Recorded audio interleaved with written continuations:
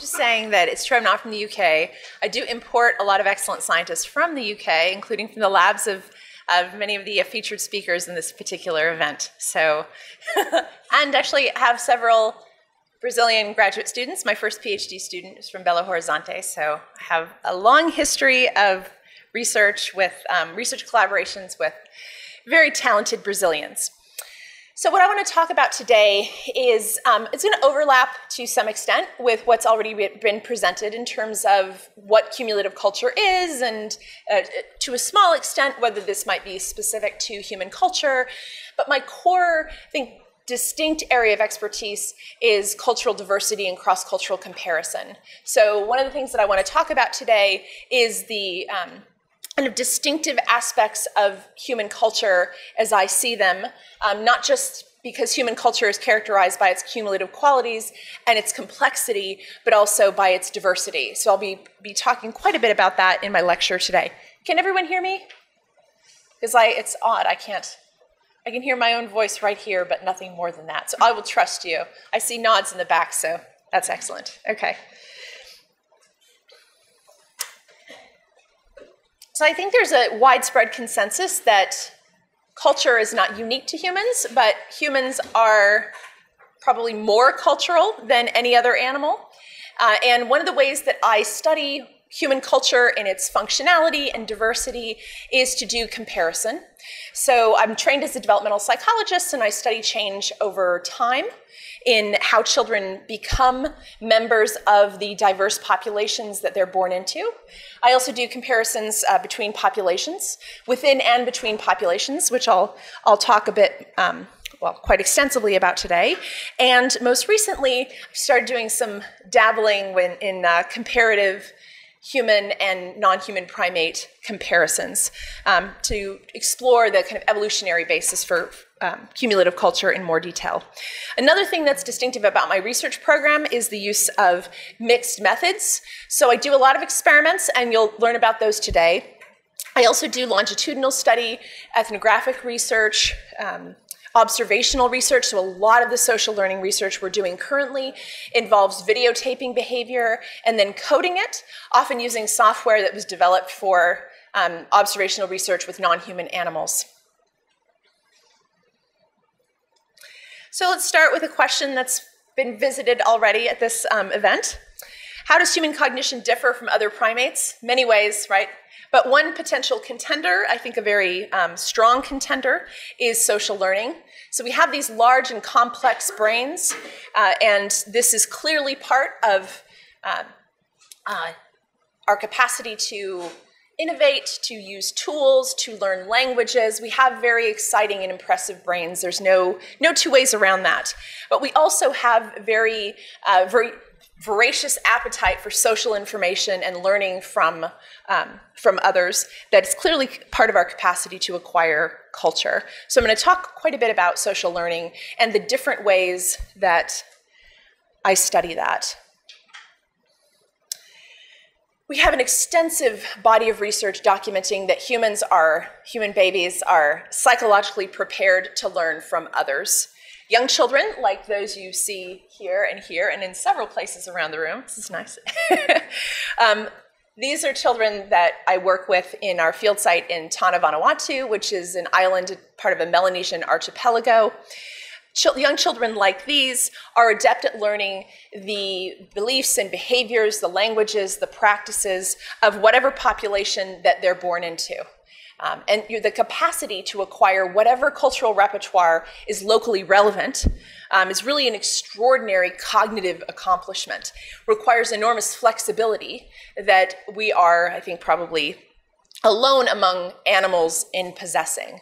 So rather than view cultural diversity as something that is error or deviation or variation from a kind of core set of human universals, the fact that humans are capable of learning such diverse cultural repertoires, I think, is really at the core of what makes humans most interesting and unique. So you want to look at what makes humans special. I think our capacity to acquire such incredibly diverse toolkits with fundamentally the same brain is really worth systematic exploration.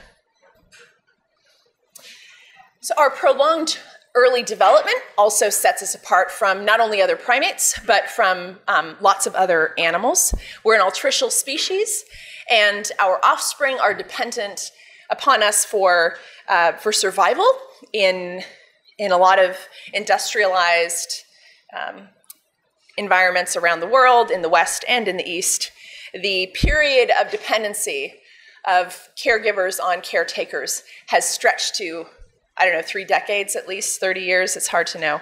Most of my students are still financially dependent upon their parents and families to some extent, and they're moving towards 30 years of age. So we're dependent on others for very long periods of time, and there's lots of reasons that to propose that this long juvenile period has lots of adaptive benefits. One of the things it allows us to do is to acquire all of these complex skills that human children need to acquire. It gives us this very prolonged period for social learning. So if you want to understand social learning as a kind of core unique characteristic of our species, understanding how children engage in this to acquire cultural repertoires, I think, is pretty critical. I put this picture up here to remind myself of how uneven human children, human infants are in what they can do. So this young man here, clearly struggling with the feeding himself, as you can see. Bowel control, still not there yet. This is at least a year old, and little guy's not there, unfortunately for his parents, and me when I visit. But learned 2 languages with incredible efficiency in a short period of time. Learned grammar that as adults, if we try to learn the grammar of another language, would be much more effortful, and let's face it, much less accurate. So, I mean, children are extraordinarily good at some things, and in comparison to other animals, like these 2 gorgeous beings here, say they got the bladder control and the feeding themselves down much faster than my nephew. Still no spoken language, but they can communicate their needs. We've already heard a bit about cumulative culture. I'm going to talk a bit about the way that I've studied our capacity for cumulative culture and the different psychological aptitudes and capacities that we possess.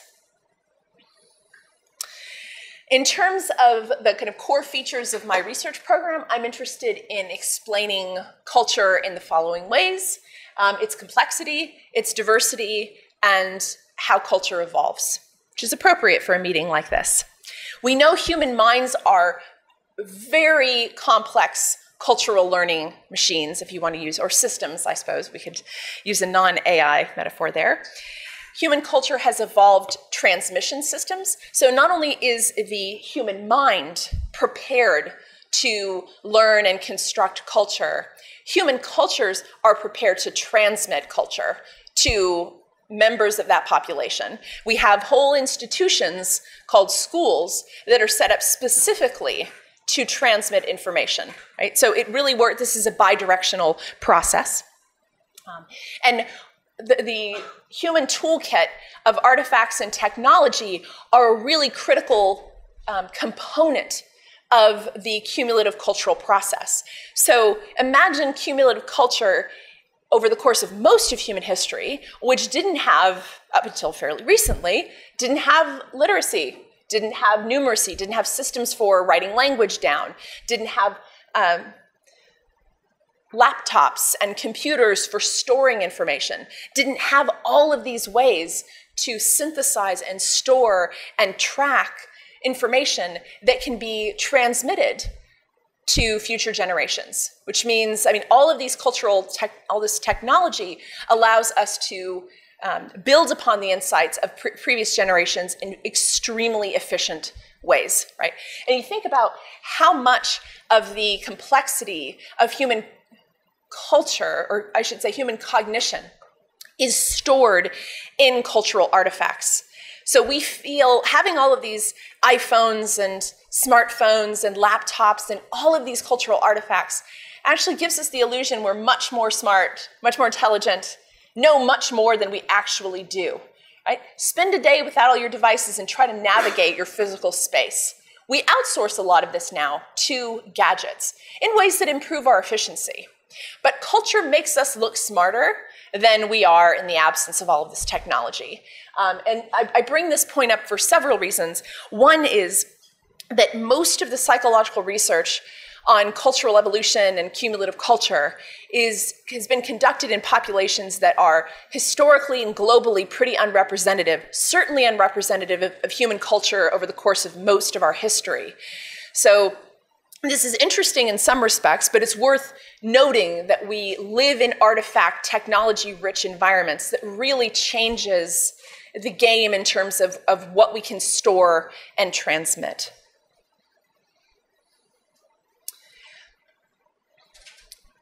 Definition of culture here is group-typical behavior. Social learning is a big part of that. I've mentioned that human culture is highly variable. When I spend time doing field work in Vanuatu, one of the things that I'm frequently reminded of is how incredibly inept I am at doing many very useful practical things, like building housing structures, like identifying ripe fruit, like growing anything. I mean, how many of you in the room feel like you could grow enough food to sustain yourself for the year?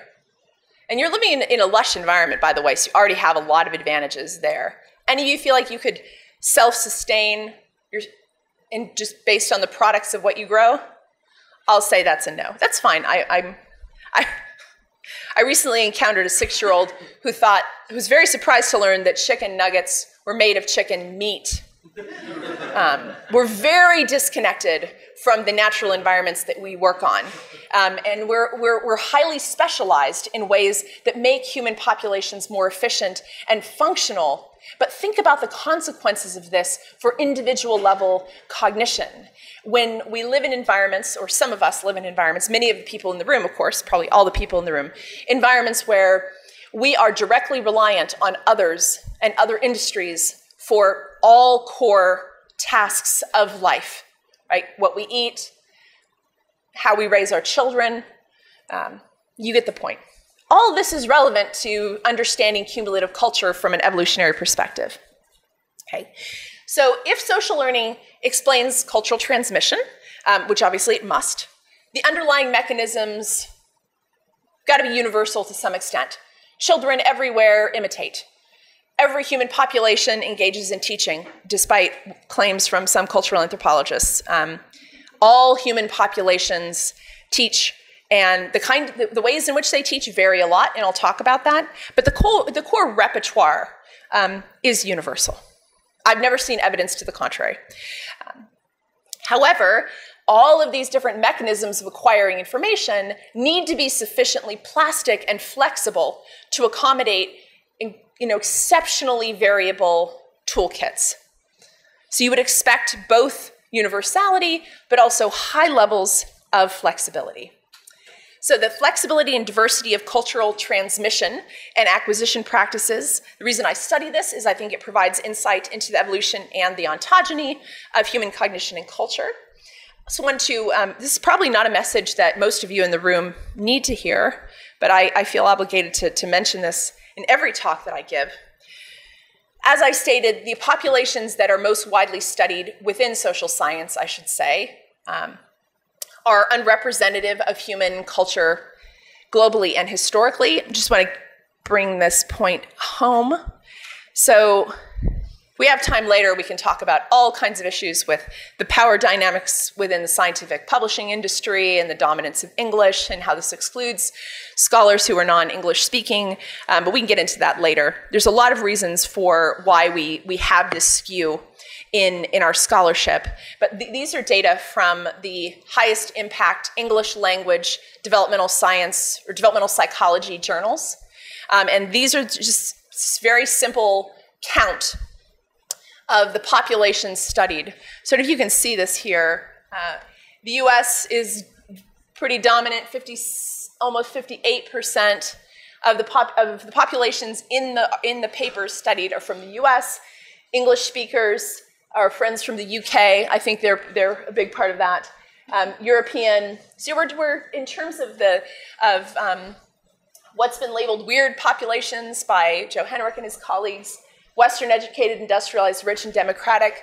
Fully 90% of the scholarship in these journals is from those populations. You look at where Brazil fits, tucked in there with all of South and Central America with less than 1%. Now, think about all the different ways this is problematic, but let's just talk about like overall population size. So not only are we studying populations that are unrepresentative along a number of different dimensions, we're also not studying the vast majority of the human population on the planet right now. This is part of what we are working on trying to correct. This is not a simple solution to this problem, but I think it's one that we should all be working towards. So how's culture transmitted? Teaching is a primary candidate. It's not the only way, but it's a pretty important way. And as Christine mentioned in her lecture, I think these are still off. Teaching is incredibly interesting because it's the most sophisticated form of social learning, and that of truly effective teaching requires that both the teacher and the learner take each other's perspective. And we've all been in situations where someone's been trying to teach us something clearly without taking into consideration what our prior knowledge is, and either overestimating or underestimating what we know. Truly effective teaching is very psychologically and cognitively demanding and sophisticated. And the fact that humans are unique in this particular, way is worth unpacking. So we're unique in that we are motivated to take the perspective of others, including being very motivated to take the perspective of young organisms who are not very good at taking our perspective and don't seem very motivated to do that. It's also unique in that we spend a lot of our time and energy investing in information transfer in ways that is, frankly, costly to ourselves. So if you've ever spent time with, say, a 3-year-old child doing a task, they almost certainly reduce the efficiency quite dramatically. Tried to bake some cookies with a 2 or 3-year-old, right? They're going to take twice, 3 times as long to accomplish. Why do we do this? Because we're motivated to transmit information, especially if we've given, we're the parents of the young child. But we're not just motivated to transmit information to our kin, our biological offspring. Right? I flew a very, very long distance just to transmit this information to you today. So there's a lot of psychological motivation to transmit information. Where did teaching come from? Why do we have it? Efficient information transfer. It means that you don't have to discover all the information yourself, although teaching, of course, varies in how efficient it is. One possibility is that teaching is a cultural adaptation that enables cultural transmission. There's lots of debates within the psychological literature on whether pedagogy is natural, whether the kind of core components of teaching are shared by all human populations. I think there's pretty good evidence that on some level, things like joint attention, perspective taking, that sort of thing are universal, but there's huge variation in how much populations teach and how they go about teaching. So I want to talk a little bit about research that I've done in Tana, Vanuatu, and the reason that we work in Tana, there are a number of different reasons. One is that this population is due to the relative absence of mineral wealth on these islands. They were left relatively untouched by colonial powers. So the populations, at least up until relatively recently, were functioning kind of independently of the globalization and industrialization that's happening all over the world. That is no longer true. Every time I go back, there are more children in school, there are more people participating in the cash economy, and we're actually documenting these impacts. The reason that we went there initially was to look at what is socialization, like what is child rearing and socialization and social learning, what do those look like in the absence of a formal educational system, which humans haven't had formal schools for most of our history. and also what are the impacts of market integration and lots of different aspects of what kind of globalized, industrialized economies currently look like on social learning. There is growing evidence that formal education has profound aspects on many different aspects of caretaking. These range from how parents direct their children's attention. So Barbara Rogoff and her colleagues, Suzanne Gaskins, and a number of others have done these very elegant studies documenting that when mothers, for example, when they go to school, the way that they parent their children changes. Right? So keep in mind, school is not just about learning content, learning this fact and this information and that information. It is a fundamental reorganization of how you attend to others. So for example, the layout of this room right now, the reason that it's not odd for me to stand up and go on and on and on for more than an hour and you all sit there in rapt attention, thank you for that. This is a socialized, this is a kind of cultural convention that is a product of formal schooling. This feels very normal and natural to you if you've spent decades of your life in formal schools. So this training of attention in a particular way has psychological consequences. So the ways in which parents direct their children's attention, the activities they encourage their children to engage in. There's a whole mountain of evidence that schooling changes socialization, right? And as I pointed out earlier on in my lecture, we're studying populations that are weird, right? That are all the children that we're studying are almost without exception in schools. Their parents all went to school. Their grandparents probably went to school. So we're studying populations that have been through multiple generations of schooling. What we're not doing is documenting the impact of this historically recent engine of cultural socialization. And that's one of the things we're doing, we're attempting to do in our current research.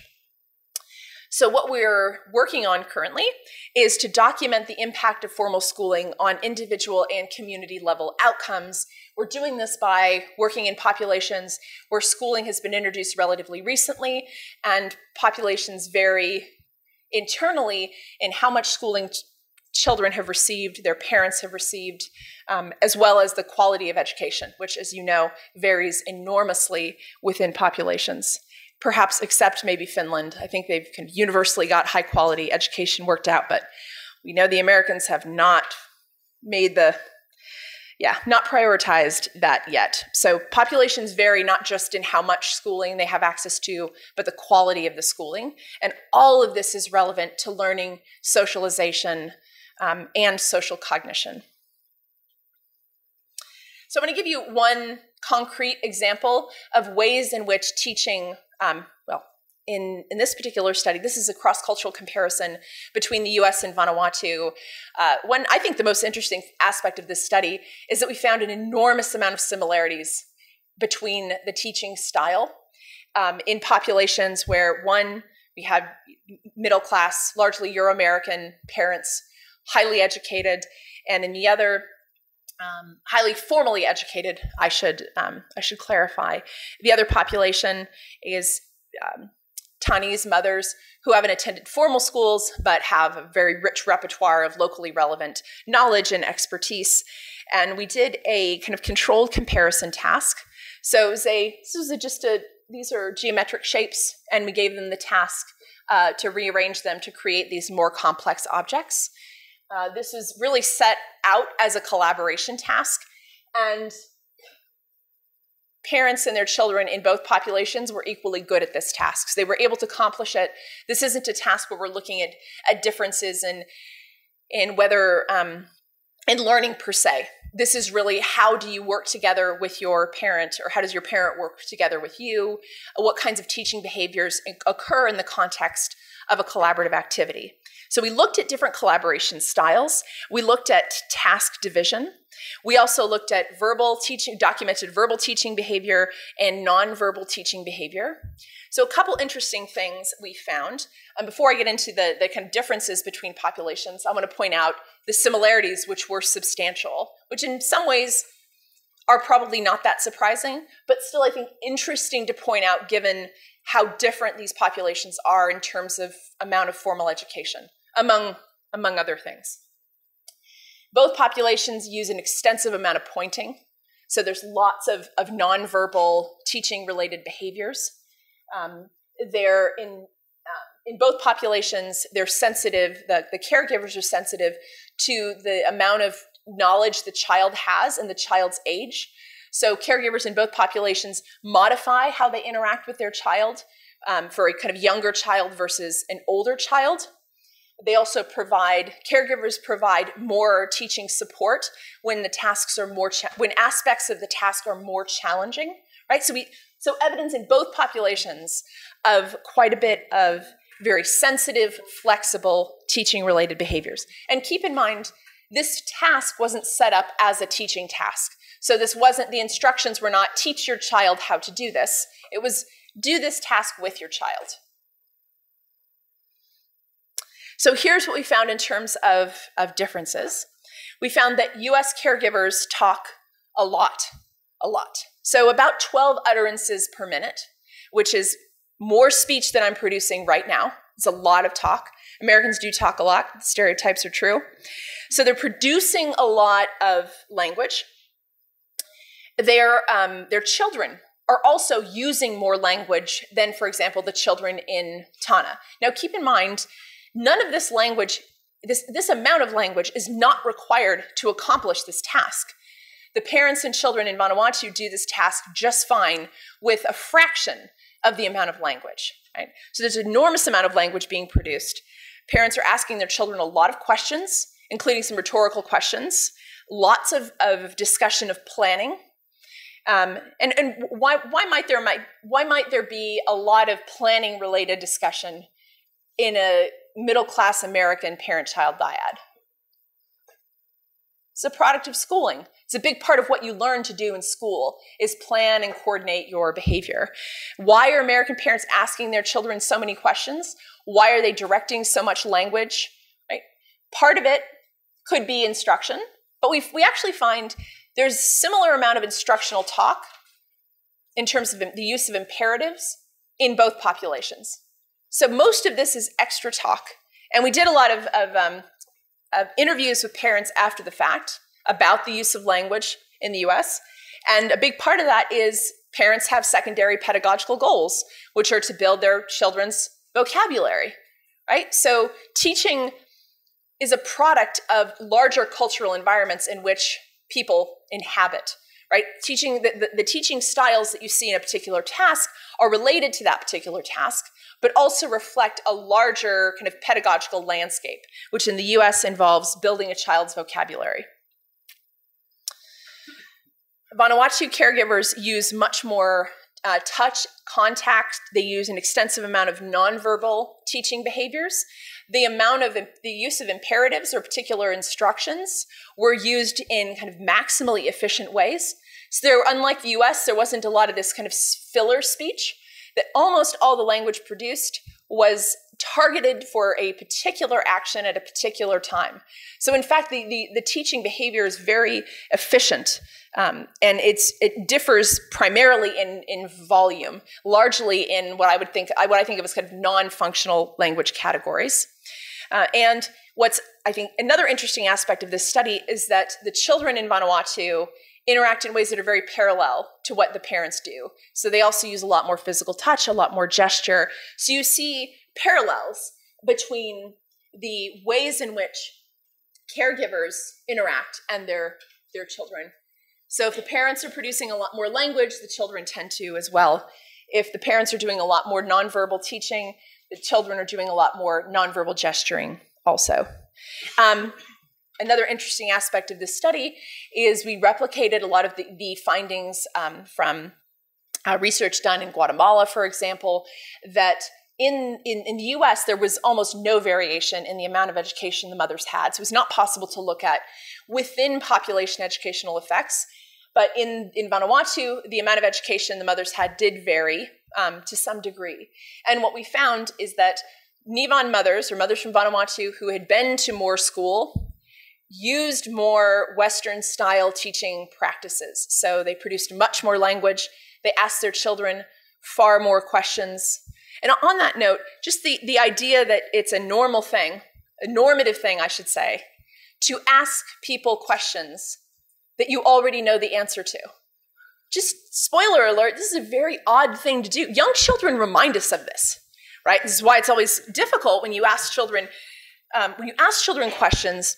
There's a lot of issues with task demands, and it's like, I assume you already know this, so I don't know why you're asking me this, and you're asking me again, so maybe I should do something differently. There's a lot of kind of social dynamics associated with things like questions. But I can assure you, just asking questions just to ask, and also asking children who are on average, other than maybe about dinosaurs and things like that, far less knowledgeable. One very useful thing about doing field work in Vanuatu is I'm reminded of how much I took for granted about my own environment and how we raise children and all the bizarre things that we do. I mean, nothing is bizarre when your group does it, and everything is bizarre when another group does it. One of my favorite moments as a mentor, and this incident occurred in full hearing and view of my graduate students and postdocs at the time. It was our first trip to Vanuatu to do field work, and we were working in a village, and I was asking this young mother how much she spoke to her infants. Right? Kind of question about infant-directed speech. We know the amount of speech directed toward infants varies between populations. So I asked her about this, and she basically looked at me with compassion and also a bit of concern and said, you know they can't talk, right? Winning. Yeah. So what I want to do now is transition a bit away from transmission to acquisition. These things are not independent. They always operate, obviously, in interaction. But there's an enormous amount of evidence that young children are very well prepared to be taught, to acquire information from others. And not just to be taught, but to proactively go out in the world and imitate the behavior of others, emulate the behavior of others, learn through observation. Young children have a rich toolkit, right? They can learn through instruction, through direct observation, through interaction, through imitation. They have a repertoire. And we know that they're attentive to social input, and they learn via observation. In my brief foray into doing some research with chimpanzees, what I have most learned is how little they care for us as humans, and how uninterested they are in the sorts of things that human children are deeply motivated to learn about. So the fact that young children are motivated to do things for you just to interact with you, right? They're interested in your face, they're interested in your eyes, they're interested in talking to you, they want to please you kind of inexplicably. We just take that for granted, that that's a normal thing, that they should do what we ask them to. They're enormously socially motivated. You don't need to give them food rewards, although they like those too, as do puppies, as it turns out. Everyone likes snacks. But human children don't need snacks in order to be motivated to reproduce the behavior of others. Clearly, the capacity to imitate is important for acquiring social information. Just as teaching might be a cultural adaptation, imitation might also be a cultural adaptation, cognitive adaptation, both, all of the above. I've spent quite a bit of time studying what I think is the most perplexing thing about human behavior. Although it's as I've found in studying this for an extensive amount of time and reading the wonderful scholarship of others on the topic of things like imitation, it's bizarre in some ways, but it's also enormously functional, and I think part of the secret to our cultural complexity as a species. So I've studied what I call ritual, which I study ritual as it's basically just a subcategory of social convention. These are kind of normative behavioral scripts that are shared by a group. It's impossible to navigate human behavior without knowing the local rituals of a population. So ritual often is, people associate that with a religious ceremony, which of course is an example of a ritual. I think of ritual as a much broader category of behavior. And a lot of our motivation to engage in social conventions or rituals or to acquire them is affiliative, right? So a big part of why this young child is imitating behavior in the context of a religious ceremony, I doubt he has a lot of deep understanding of the spiritual symbolic meaning, although I'm sure he'll learn that. But his motivation to reproduce this behavior is socially motivated. At least certainly in part. So I've studied ritual because I think it provides insight into our motivation to engage in social learning. And also, it really, if you've done any sort of traveling to other populations, it's immediately apparent that you need to learn the local conventions in order to have kind of effective social interactions. We were talking about Japan earlier, and our shared fondness of Japanese culture. One of the things that struck me in a recent visit to Japan was the sheer number of times you need to change your footwear upon entering a home. So the inn that I was staying in required 4 different pairs of slippers. When you enter into the kind of common area, when you enter into your living quarters, there's special shoes for the kitchen and the food-related areas, as well as the bathroom. I didn't bring slippers with me, and I'm taller than most Japanese women, so let's say my feet are also larger. So the slippers that I wore on this trip were not really the right size. Interesting about this is that I wore them anyway. And this, because this gave these rituals and conventions, they give you a kind of an entry into a population, and they allow you to participate in local behaviors. Interesting that I continued to wear these slippers even inside the room, where no one would see if I changed my slippers, but I did anyway. Right? This is the power of social convention. It was so important to me to feel like I was a member. I wore these very uncomfortable slippers. Okay. Another thing we've spent a lot of time studying in recent years are trade-offs between imitation and innovation. So human culture and human psychology is characterized by high-fidelity imitation, which we found is actually quite flexible. So young children can imitate behavior with very low fidelity all the way to kind of very high, near perfect imitative fidelity. And young children adjust their imitative fidelity based on the goal of the task. And one of the things we've been working on is how human children navigate the somewhat kind of competing demands of high fidelity imitation and behavior that is more innovative. Although I'm increasingly sure young children are not innovative really at all. We can talk about that later too. We've found in tasks where we've manipulated the stated goal of a task, that if you emphasize the instrumental, the kind of physical causal goal of a behavior, young children over time imitate with much lower fidelity. If you emphasize the conventional objectives of a task, they imitate with much higher imitative fidelity. I was given an example of attending like a religious ceremony. No matter how many times you've participated in that ceremony, it's never appropriate to omit some of the causally irrelevant, perhaps unnecessary aspects of the ceremony. The whole point of a ritual and a convention is to imitate with high levels of fidelity. This signals group membership to others, this signals cooperative intent to others. There's lots of different functionality that high fidelity imitation has. It's very useful for acquiring information and for acquiring skills, absolutely, but it also signals to others that you are a competent member of a particular group. I think this is actually one of the reasons why people are so attentive to, so sensitive to accent. So accent is something that if you haven't acquired a language at a young age, you almost always have accented speech, no matter how fluent you are in that language. So it's a cue to group membership that is very hard to fake.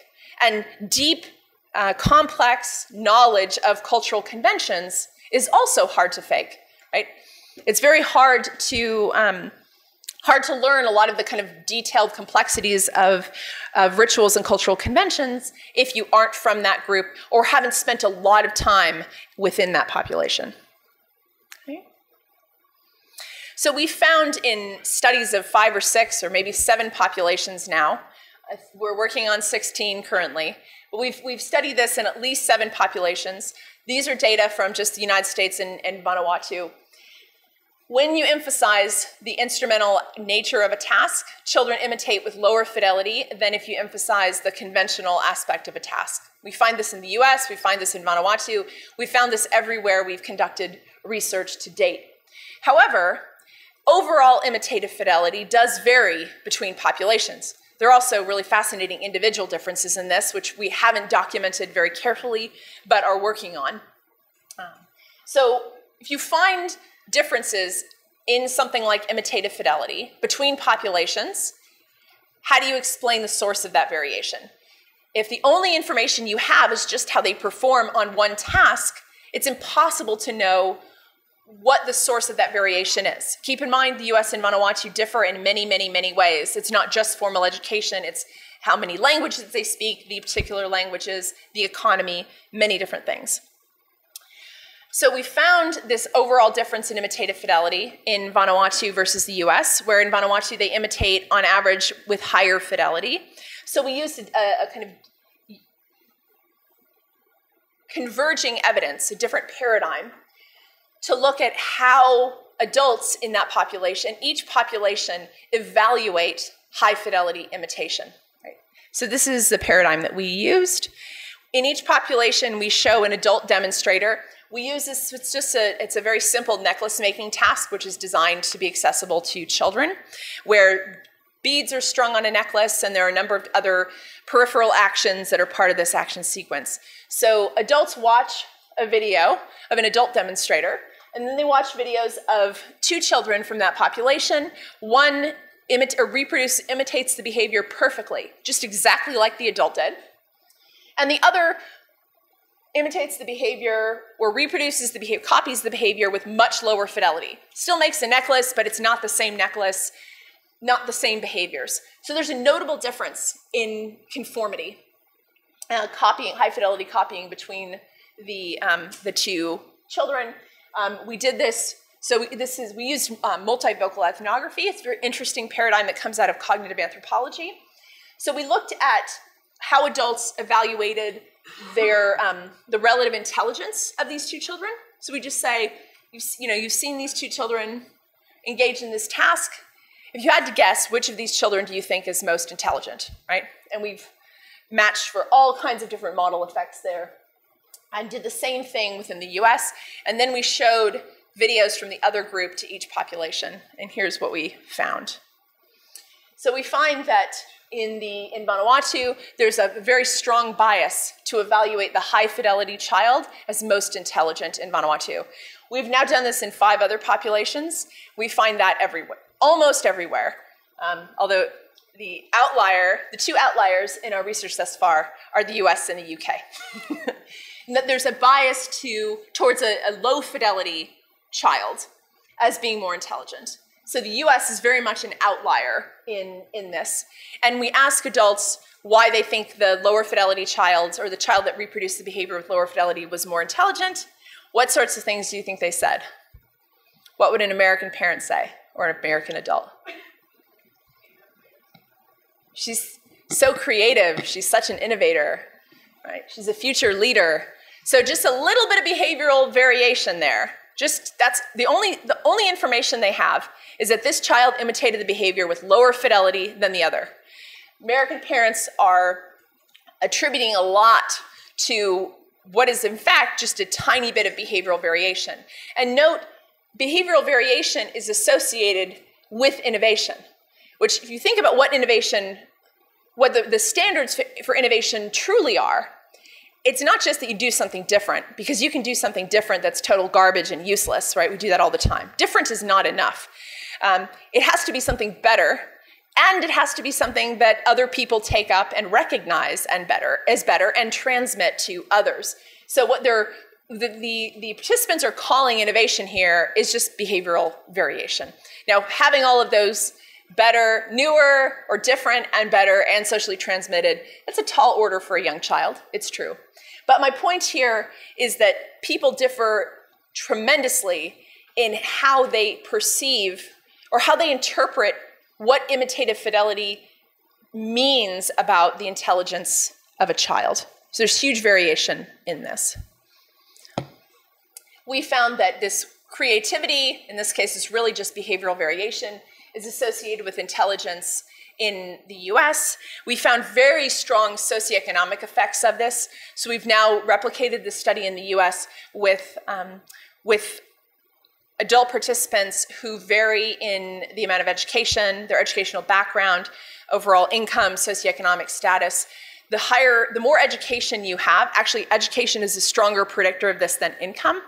The more education you have, the more, in the US anyway, the more biased you are towards evaluating that low fidelity child as most intelligent.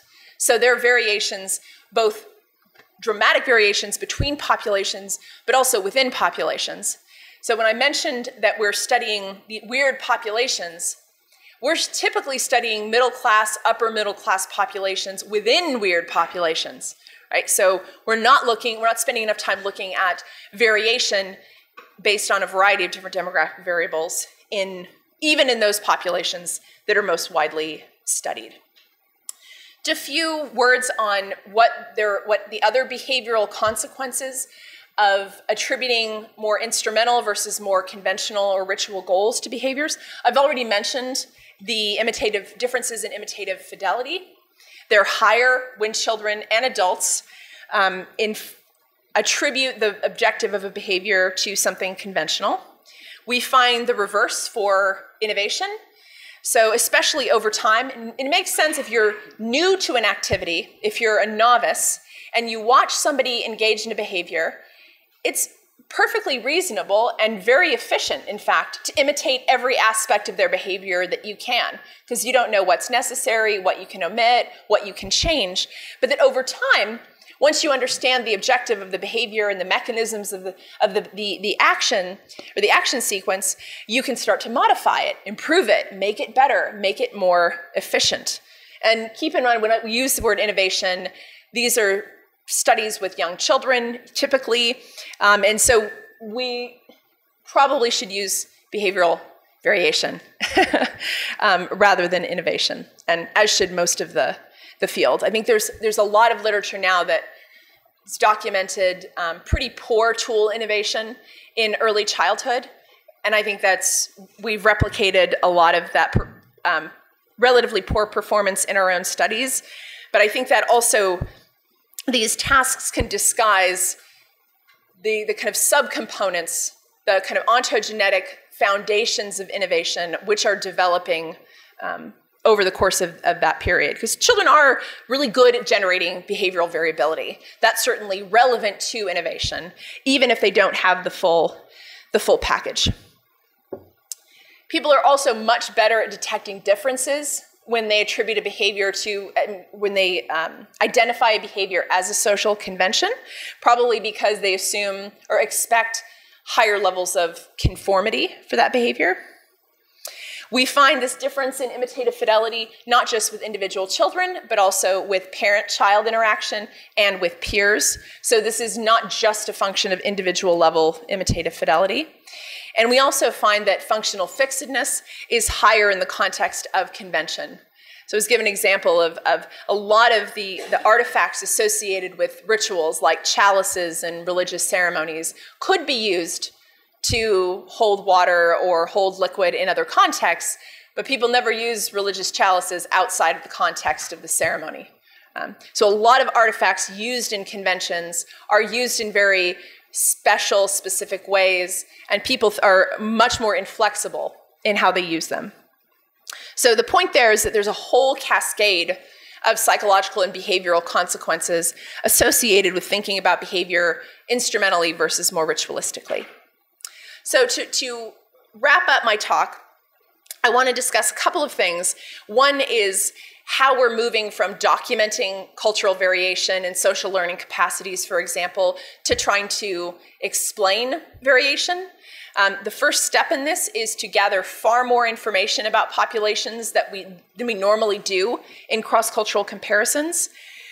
So we're looking at documenting things like, or not looking, we're actively documenting things like ecological challenges, the degree of market integration, which is non-trivial in terms of how to compare market integration and what indicators of wealth are between populations. A lot of populations in the world don't work for wages, so comparing income in a direct way is a challenge. Social populations differ in terms of social organization, how hierarchical they are, for example. We're documenting that. Urbanization, of course. Kinship, I've talked a lot about formal education, and also relative reliance on horizontal versus vertical transmission. So this is one of the ways that we're attempting to kind of converge upon some explanatory information for cultural variation, rather than just saying, oh, they do it this way here, and they do it this way here, and who knows why. And when you have data from just one task, you can't explain that variation. We're working on quite a massive undertaking currently to document variation and continuity and similarities. Those are just as interesting to me in how we acquire and transmit culture. You notice we're working in Brazil here with Natalia, our Brazilian collaborator. We're working in 16 different populations that vary in a number of different ways. All those variables that I just described, as well as others. And you'll note we have several weird comparison populations in here. So we've got small-scale societies, we have subsistence agricultural populations, all the way up to places like Beijing. We're collecting data on social learning tasks as well as cognitive tasks. I think one of the major obstacles in the field of developmental psychology, although it's not specific to developmental psychology, is this historical compartmentalization of cognitive versus social. This is a common thing in the field of psychology. The problem with this is, of course, social and cognitive development are deeply interconnected and intertwined, and the actual human lived experience in mind doesn't operate within these different spheres. So in things we study like imitative fidelity, it's a very cognitively demanding task. It takes a lot of attentional control, inhibitory control, working memory to observe the behavior of somebody else and reproduce it with high levels of fidelity. We need information about working memory and basic cognitive processes to try to understand the development of social learning. So we're working on that. Some of these tasks might look familiar. These are not time tasks that we're using to study teaching that are based on Christine's work. This is the material that I showed earlier in the talk, this necklace making task, which is just an imitative fidelity task. We've got a modified puzzle box. I think we got this from one of Claudio Teni's papers.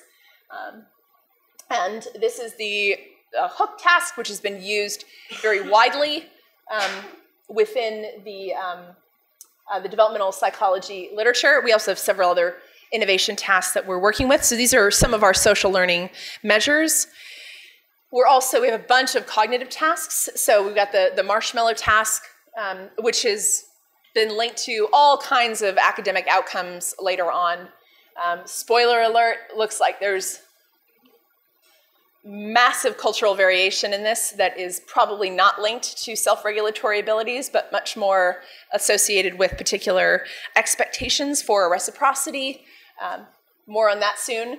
We have a much more embodied self-regulation task, which is showing, by the way, far more cultural continuity or similarity between populations.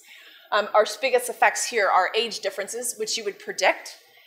We also have a number of working memory, inhibitory control measures as well. We've got measures of health, which are pretty important if you want to study things like the impact of formal schooling on cognitive and social outcomes. some measure of health is pretty important. We've also got lots of measures of getting extensive amount of demographic information from populations,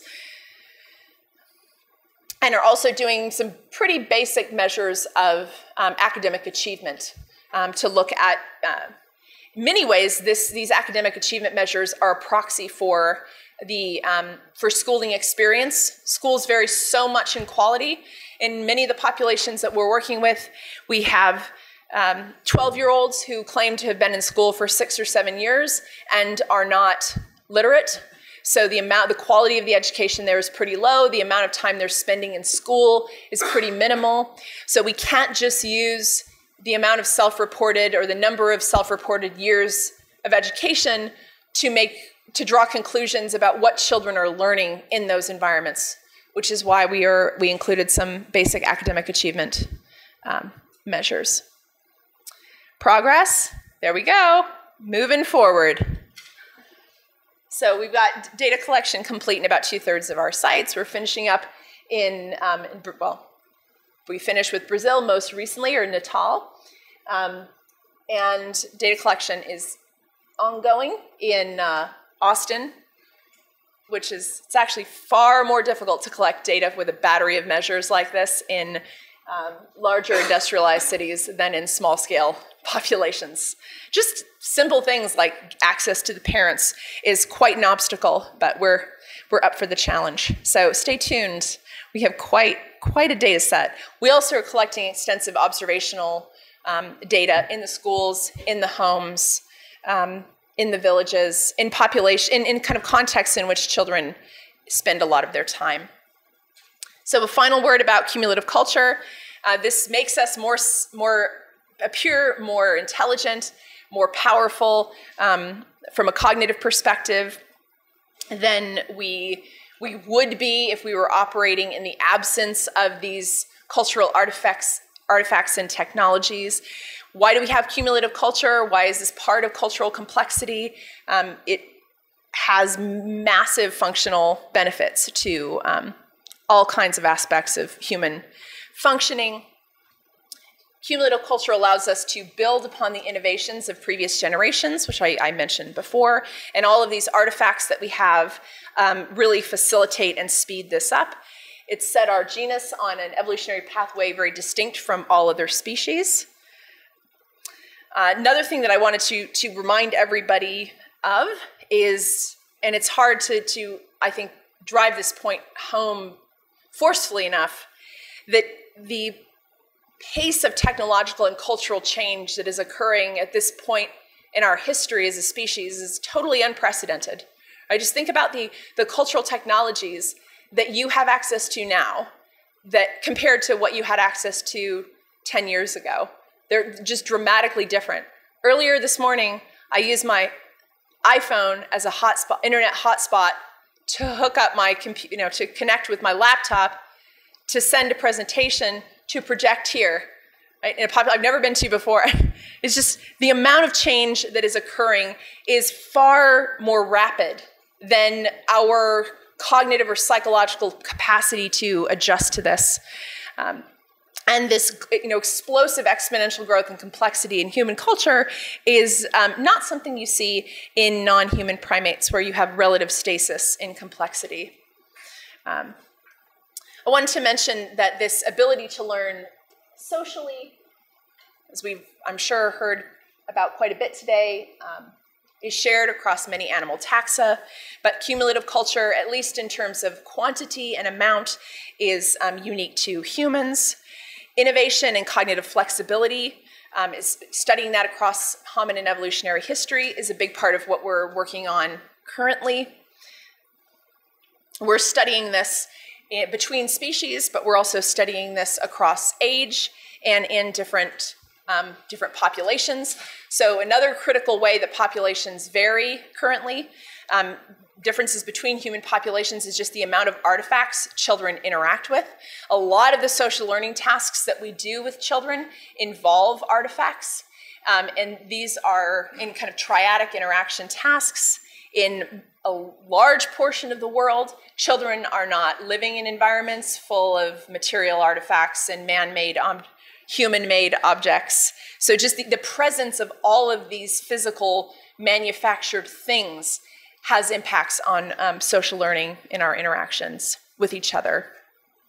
I think the cultural inheritance of technologies is what's allowed for this explosive growth in cultural complexity. I mean, keep in mind that the pace of cultural change and technological innovation has increased a lot in the past 100 years, 200 years, 300 years. Human brains have not changed a lot in the past 100 to 300 years. So we need explanations for this exponential change that are not rooted in brain evolution. Obviously, that's not the explanation. And studying the psychology that enables the acquisition, transmission, and discovery of new information provides insight into cumulative culture, which is why we're studying it.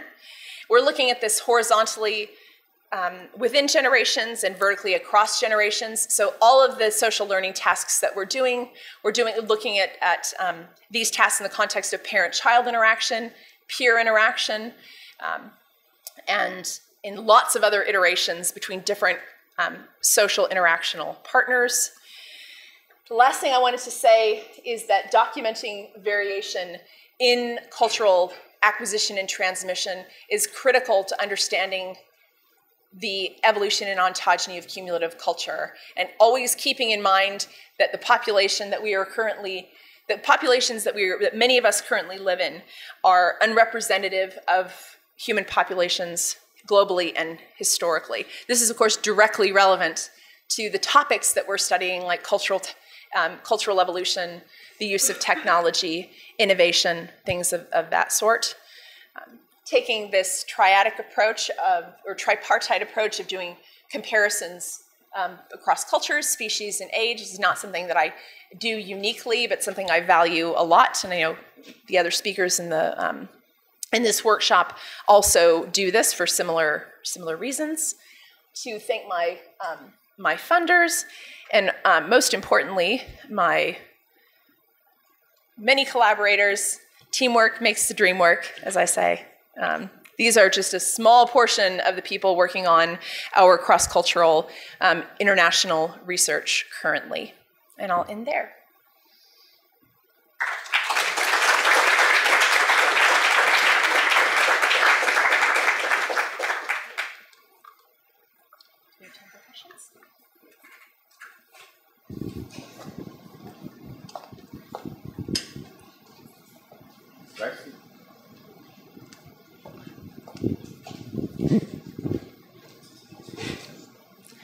Hello, good afternoon.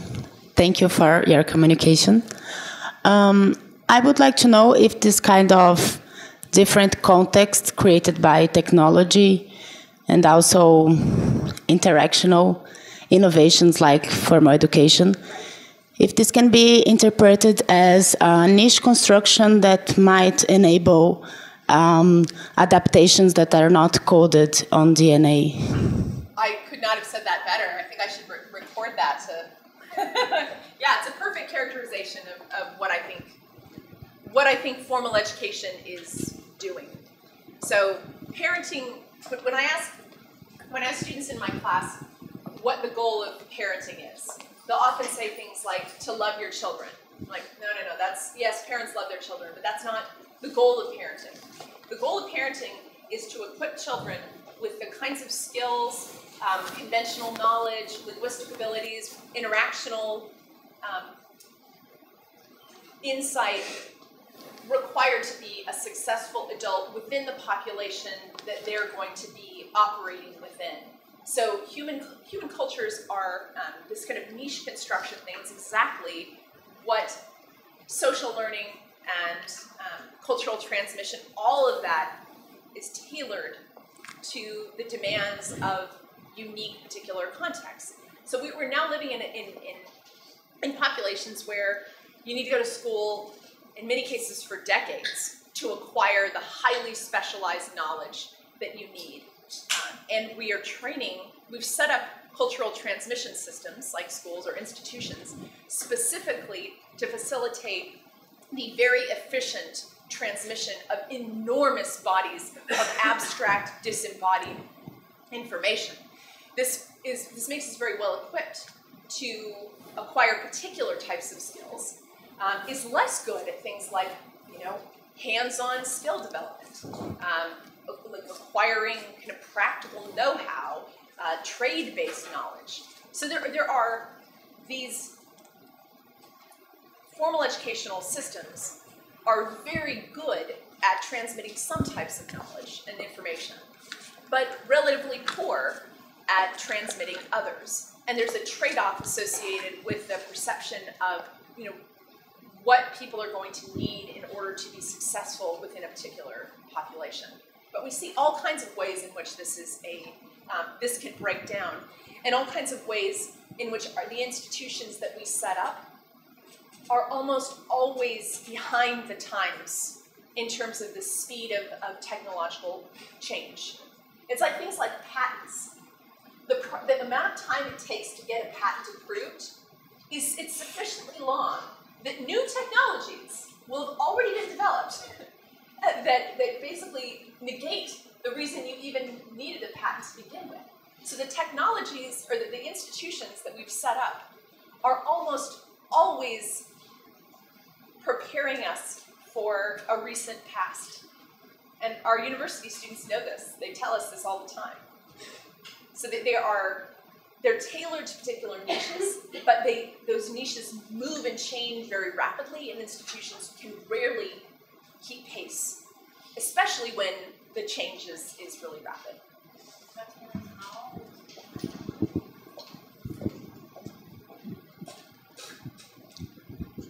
Does it, in a small period of time, do you think this can enable genetic changes?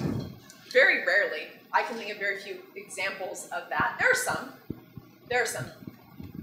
But there are also, I think, there would have to be an enormous amount of selective pressure. Please. Oh, sorry.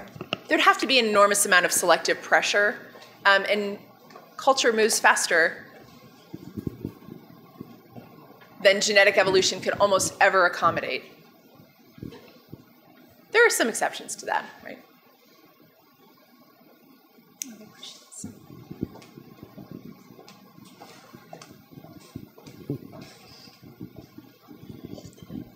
Until what age have you followed the two groups?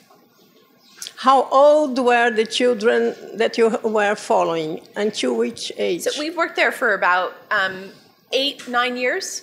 So we have data on the same children starting at about 3 or 4 when they first participated in our tasks, and are following them over time. So those children are 8, 9, 10 years older. Part of the reason that we're following them over time is because the Vanuatu, like most of the world, is globalizing and changing very, very rapidly.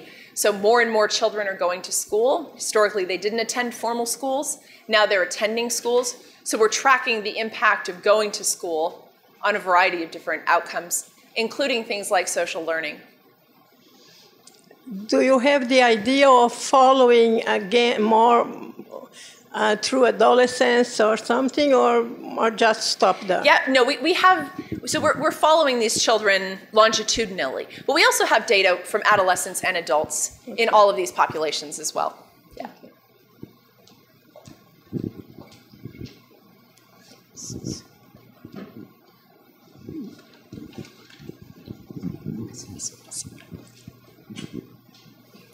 So we know that innovation and fidelity are highly, well, not sure if highly, but they are influenced by the demography of a population, right? In terms of population size and density.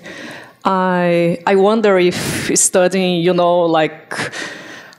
groups from Texas and from Vanuatu, are you taking into account these factors? Oh yeah, yeah, and that's why we're working in 16 different countries now to kind of isolate unique effects of population density, which is highly correlated with urbanization.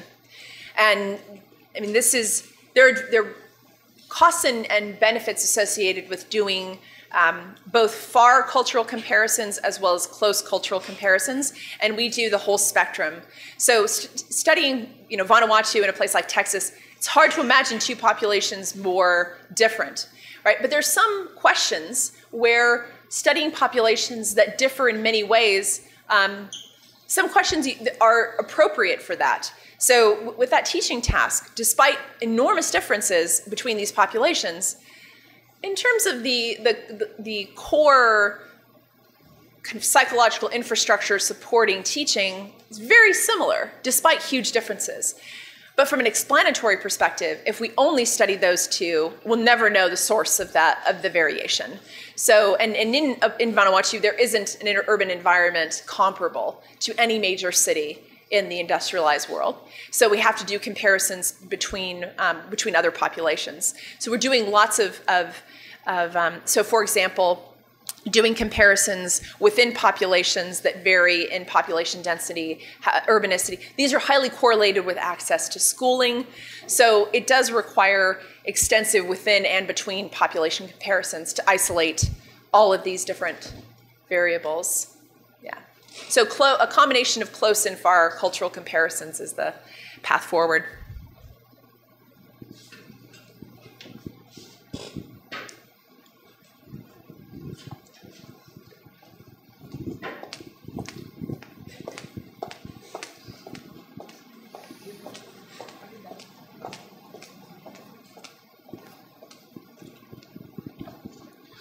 Hi, thank you for your amazing talk.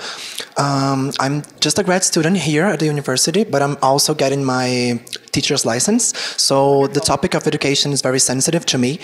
And here at the university, we learn how to be teachers based a lot on the constructivism. Yeah. So we learn to make the children talk not only with the teacher or the caregiver, but also with each other.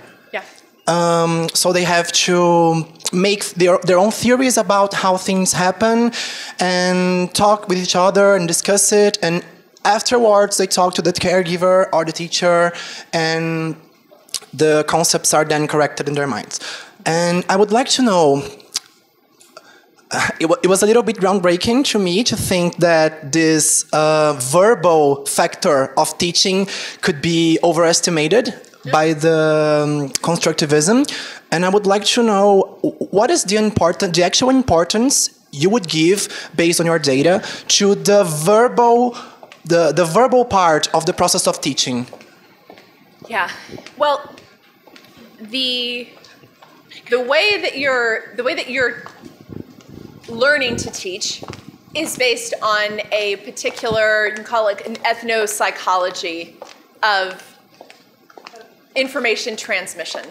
And this particular style of interaction, way of information acquisition, is very carefully tailored to particular demographics that you're preparing students to enter. So these are the kinds of interactional styles that characterize, more highly educated, more Western populations, for example. And if you're preparing students to enter into those kinds of populations and communities, then this is a perfectly reasonable way to do it. In the kinds of environments that we're in now, having very high levels of verbal intelligence, being articulate, being able to communicate information effectively to people that you don't know, these are useful skills to have. Thus, the amount of speech that you are directing towards children and the amount of speech you're encouraging children to produce, it is preparing children for particular types of skills that will be useful to them, not just in school now, but in school going forward, in university. One of the things that's always amazing to me is how much people value when we bring candidates in for a job interview, how much people value the presentation. Some claim that they put far more value on that than they probably should. But your ability to persuasively articulate a point of view, to use evidence, to communicate verbally in the kinds of environments that we're living in now, this is tremendously useful. The extent to which this particular kind of ability, verbal ability, is required and valued does vary to some extent between populations. Although effective storytellers, narrators, people value these types of skills everywhere. They just spend a whole lot more time encouraging children to develop them in some populations than others. But yeah, just the amount of variation between populations in how much parents talk to their children is pretty astonishing. We find parallel effects in the amount teachers speak to children as well. So the amount of child-directed speech and child-directed speech from the parent and the teacher in a population, extremely highly correlated. So even places where they'll have formal schools, the local norms concerning expectations for speech vary. And the norms for what children are supposed to, how much speech they're supposed to direct towards adults, that varies too.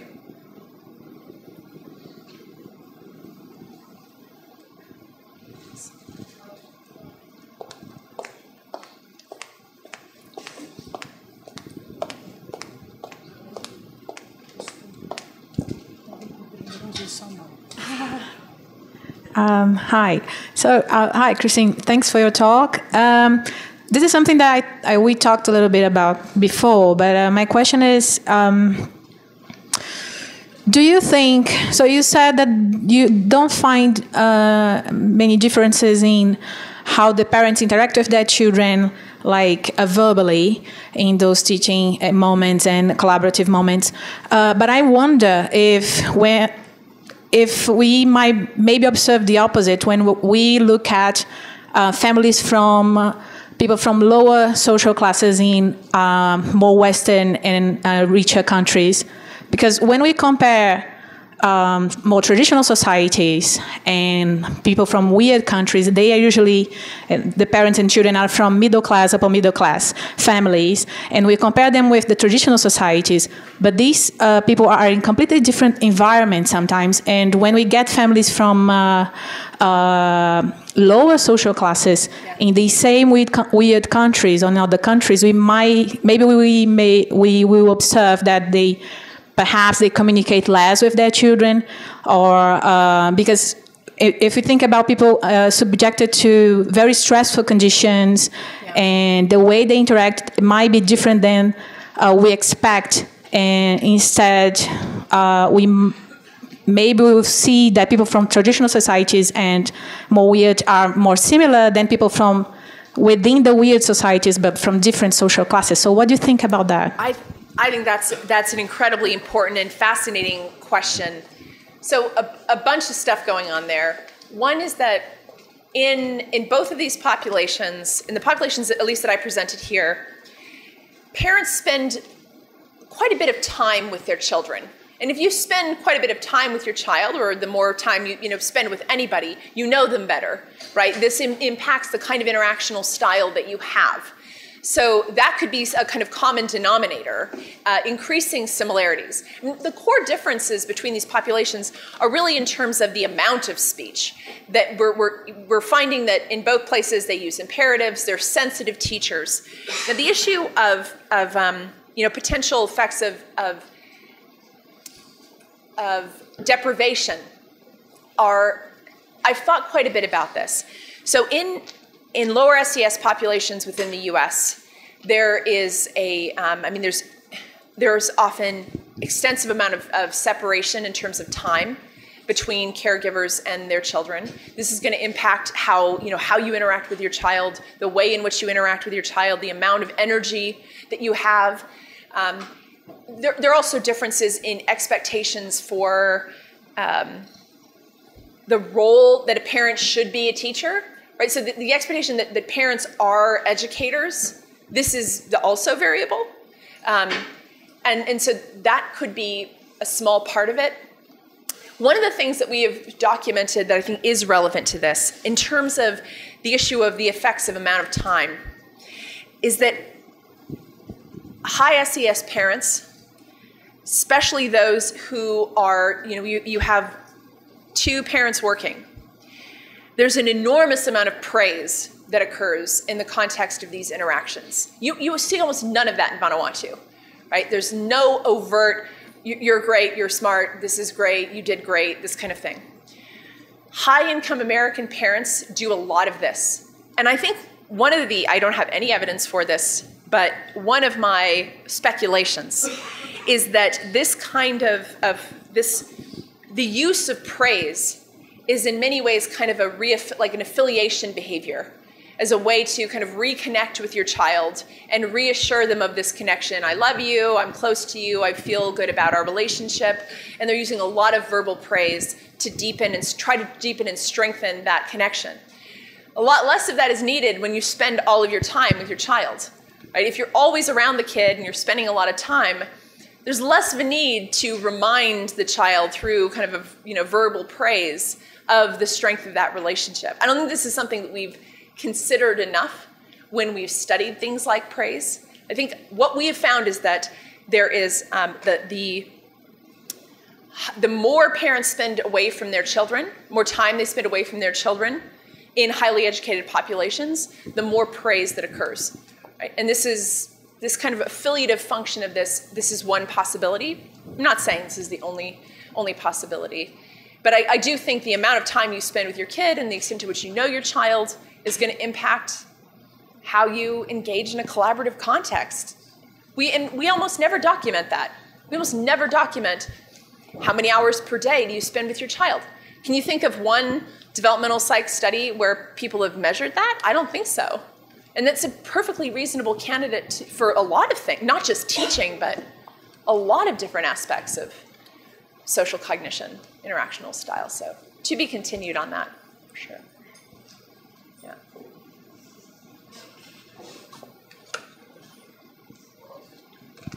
Can I ask you a question? Always. Well, I guess it's a question. I'm just interested in your thoughts on what seems to me a bit of a kind of conundrum or puzzle about early child development to do with innovation. Yeah. I mean, I love your and Mark Nielsen's characterization of innovation and social learning as the twin engines of culture, and particularly cumulative culture. Yes. And you said at some point, but young children are really not very good at innovation. And I agree with you. If you look at research like, giving them that test of they've got a pipe cleaner, there's a little basket at the bottom of that cylinder, and you don't think to make the hook. As soon as they see someone do it, then they've got it. But if you watch children in free play, whether they're playing with objects, or perhaps even more so in fantasy play, where they're developing a whole narrative of what's happening on this pirate ship or in this hospital or whatever. It seems to be just a string of amazing innovations. They're very inventive. So you see what I mean by the kind of paradox? Yeah. Why aren't they better at innovation, the kind of innovation we might expect to drive cumulative culture, even in child groups? Yeah. Does that make sense? As totally. A bit of a puzzle. I think that the bar for true innovation is very, very high, even for adults. Most adults don't produce innovations that are transmitted between generations. I do think young children are very skilled at all of the building blocks of innovation. So I think that they probably generate more variability, and their hypothesis space their search space is probably wider than adults, which can have the benefit of coming up with, as Alison Gopnik and others have described, come up with kind of low base rate solutions that adults might miss because they're much more narrowly focused. So the behavioral variability, which is a critical part of innovation, is young children have in spades. But the better part of it is a challenge because they don't have they almost never have the content knowledge that is required for most of our for most innovations.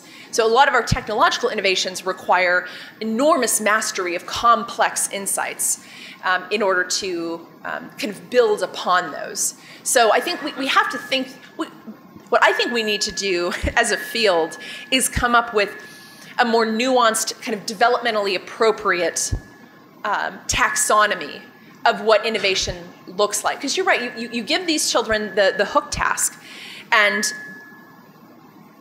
they're not good at this, but they get much better at it in a fairly short amount of time.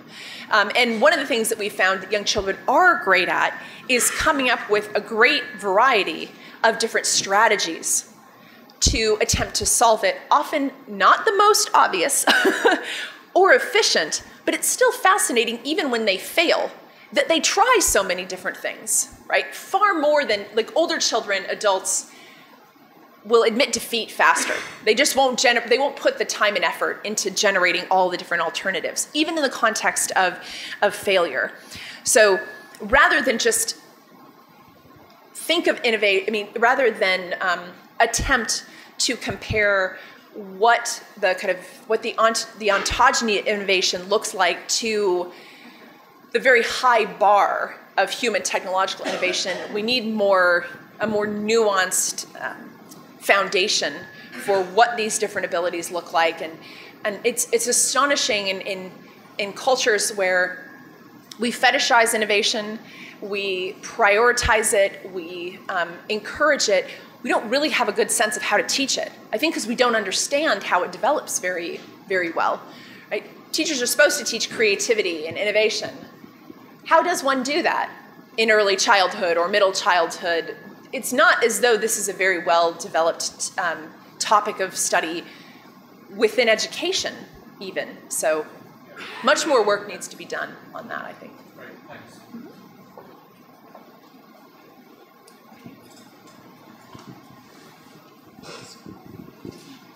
Hi. Here. Hi. Okay. So I'm Briseida again.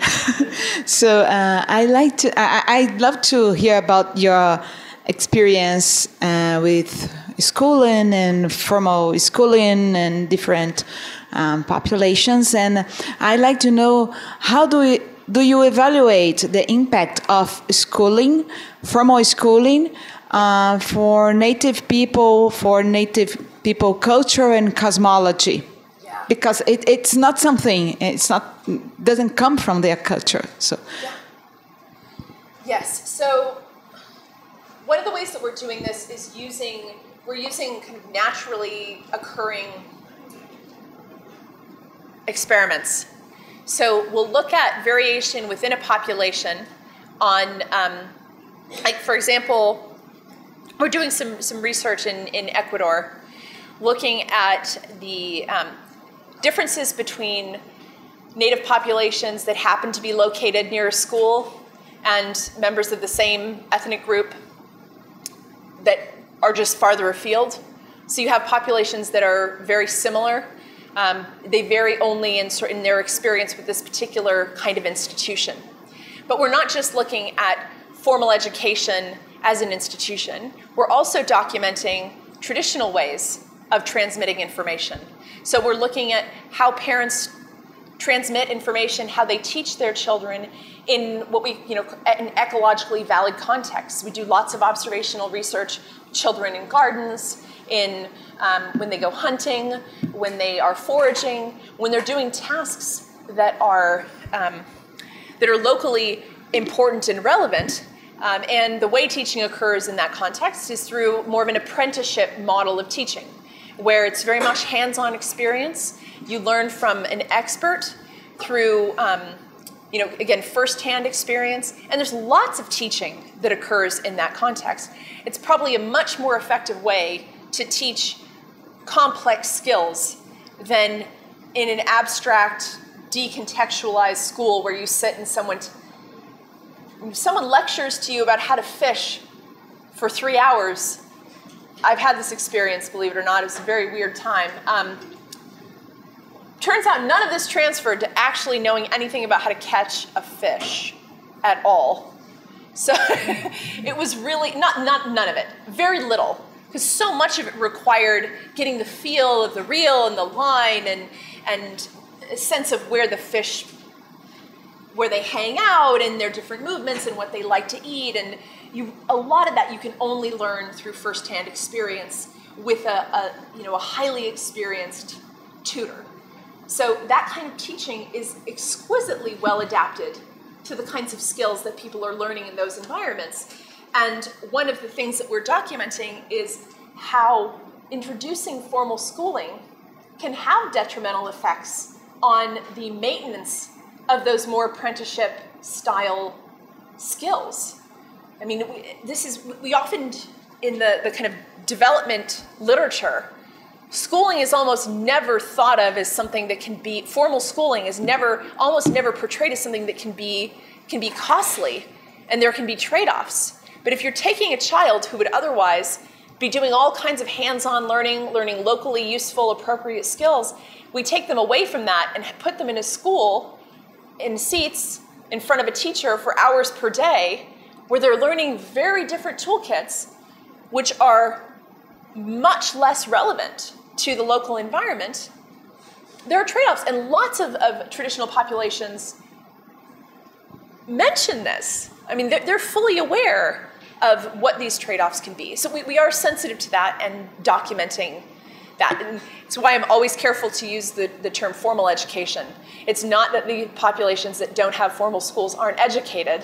They're far more educated about probably all useful things than I am, having been to school for many decades. Yeah. Yeah, it's nice to hear that. But I was thinking about the really formal schools because we work with Guarani people here in São Paulo, indigenous people, and they really talk Guarani.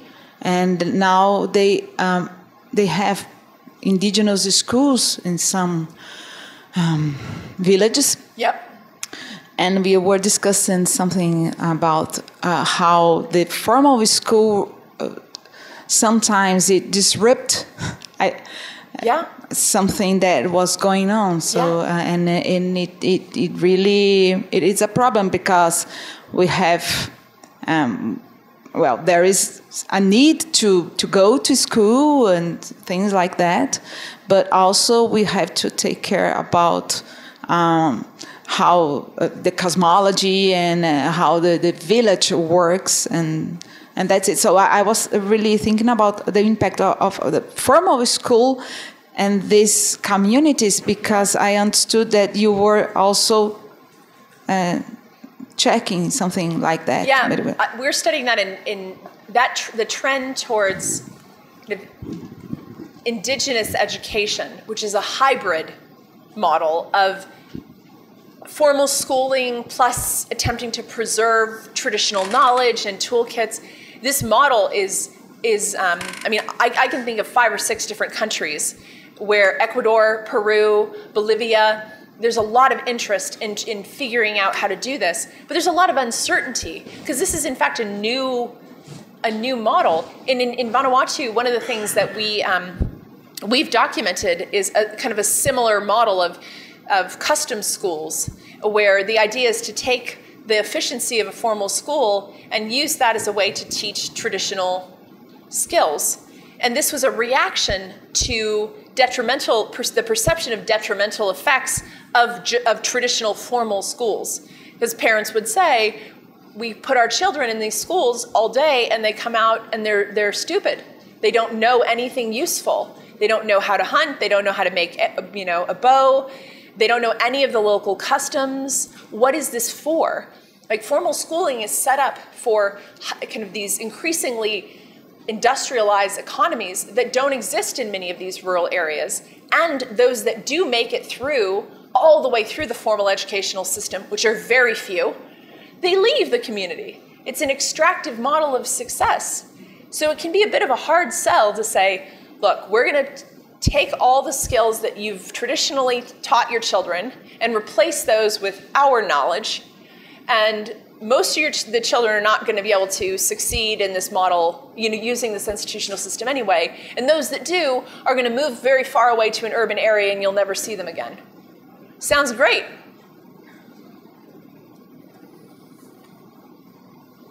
So I think these hybrid schools are a reaction to the weaknesses of introducing formal educational schools in these areas.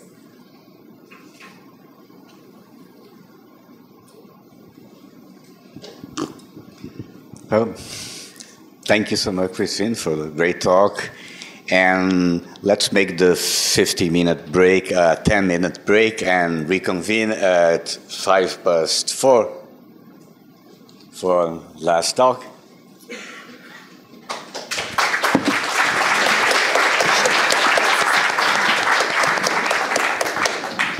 Hi again. So now we are ready for our first talk. So last but not least, I have the pleasure to introduce you to Professor Rachel Kendall, with whom I have collaboration for some time. She co-supervised 2 students of ours.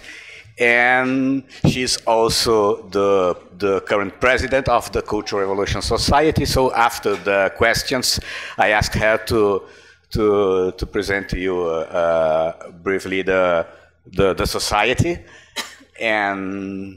But now she will talk about strategies to investigate social learning and cultural diffusion. Thank you, Edu, and thank you so much for the invitation to speak here, and to all of you for making it to the very end of the day. So yeah, I'm going to talk about how I've been investigating social learning strategies in cultural diffusion, and this relates to quite a few of the questions that we've had throughout the day about model biases or prestige biases or copying adults versus children. So I'll just get started.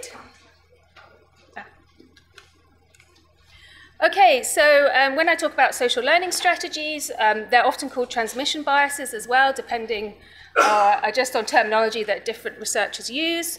And so it is not adaptive to indiscriminately use social learning blindly. You need to be selective and flexible in when you use personal information or asocial information, and when you use social information. And when you do use social information, who do you learn from? So we need strategies, kind of rules of thumb, to enable us to efficiently acquire information. So if we have such strategies, these can help us avoid the costs of both types of information. So with asocial learning, it can be costly in terms of the time taken to learn something for yourself that's difficult. You might expose yourself to toxic foods, for example, or to predators. But the information you collect is going to be accurate, is going to be reliable, hopefully. Whereas with social learning, you can have a very efficient, rapid collection of hopefully reasonable information, but you have to vet. If you didn't have any heuristics or rules of thumb telling you how to use social information, then you'd have to vet every single cultural variant in the population around you for its potential contribution to fitness. So if you have some rules of thumb that enable you to home in on whom to learn from, for example, then this can give you accurate information, assuming that this individual you've chosen to learn from has not acquired their information in, for example, a different environment, so it's not appropriate for you, or they acquired it a long time ago, so it's outdated. So social information can be unreliable. So you've got to kind of balance this kind of accuracy and economy trade-off in using social information and personal information. So these kind of rules of thumb, they're not necessarily going to provide you the best information, but if you had to wait for the evolution, whether they're genetic or cultural evolution of perfect learning strategies, the environment may well have changed by then. So this trade-off between accuracy and economy in using personal or social information can allow you to get pretty good information quite fast. So if these kind of strategies operate within populations over generations, then this can allow cultural adaptations to evolve, and this can influence the evolution of culture. So this is the latest classification of social learning strategies. Obviously, it's far too small for you to see, but what you can see, if I get the pointer, is that social learning strategies are classified into content-dependent biases, so where you actually assess the value of the information, the social information that you're observing, and content-dependent biases down here, and context-dependent biases, which may involve your personal state. Are you hungry? Are you young? Are you naive? Frequency-dependent biases that you heard a bit about before, so for example, copy the majority or conformity. And then model-based biases, so do you copy kin? Do you copy a prestigious high-status individual, or do you copy older?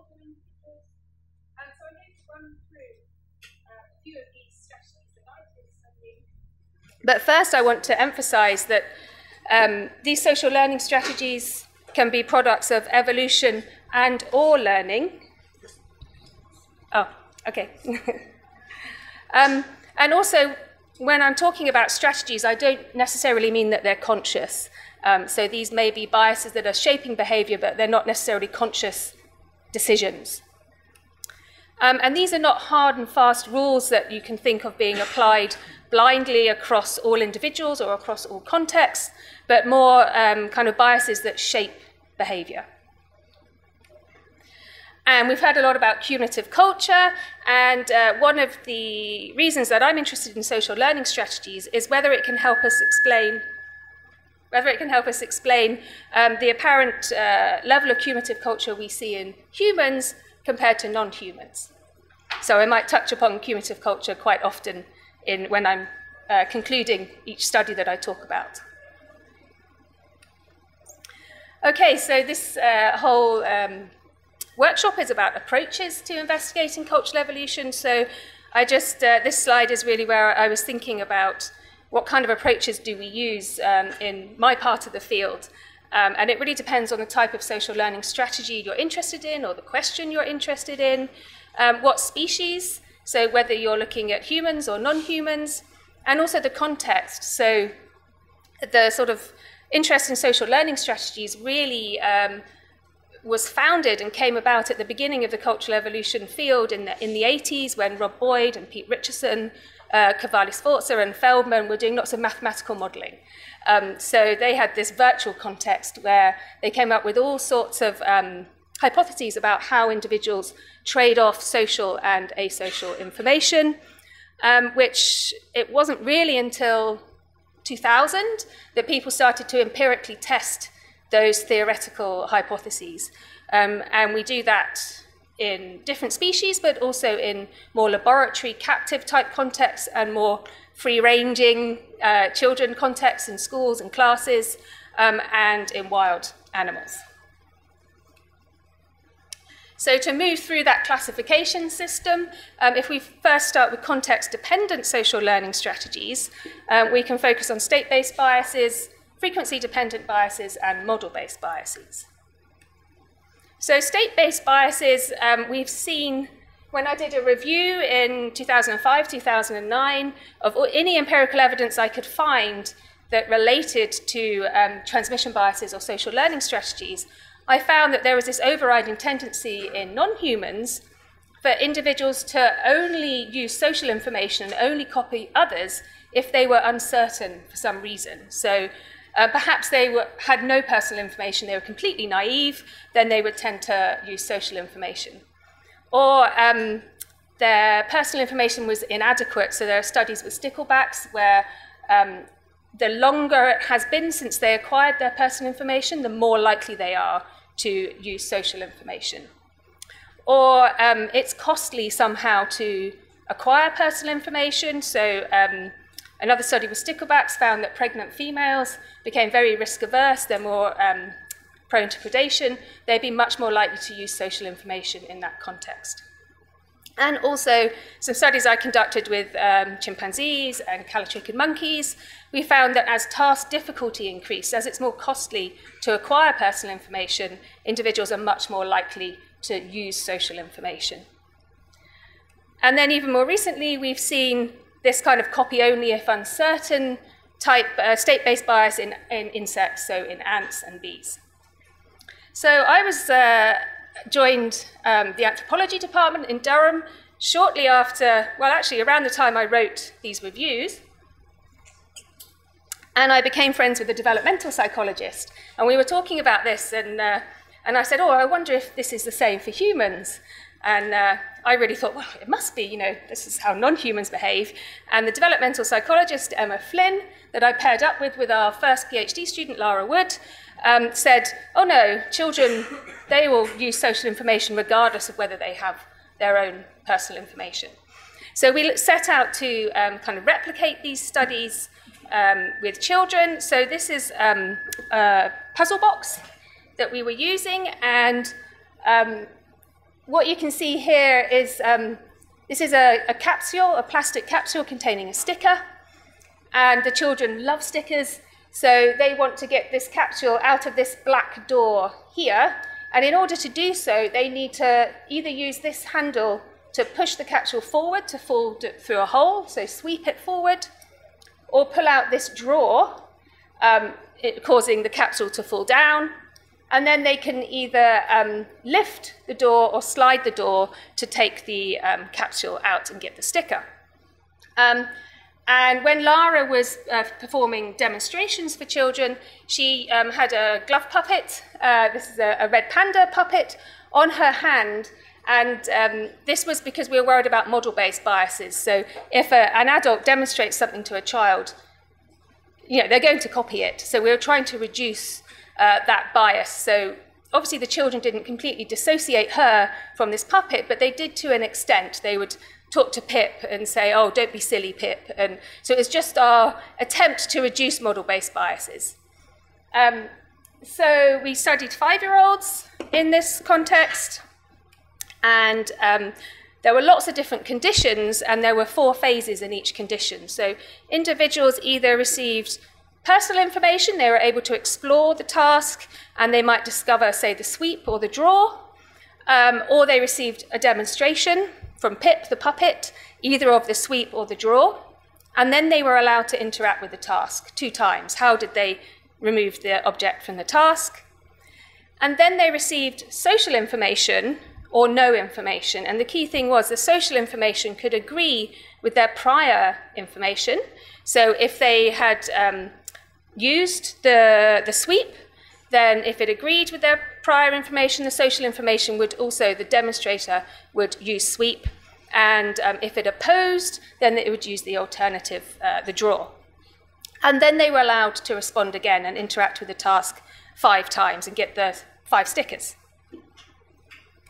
So the key question is whether when the social information they received opposed their prior information, did they use that social information? Because my evidence from non-humans was that non-humans, they won't use this social information if they already have adequate personal information.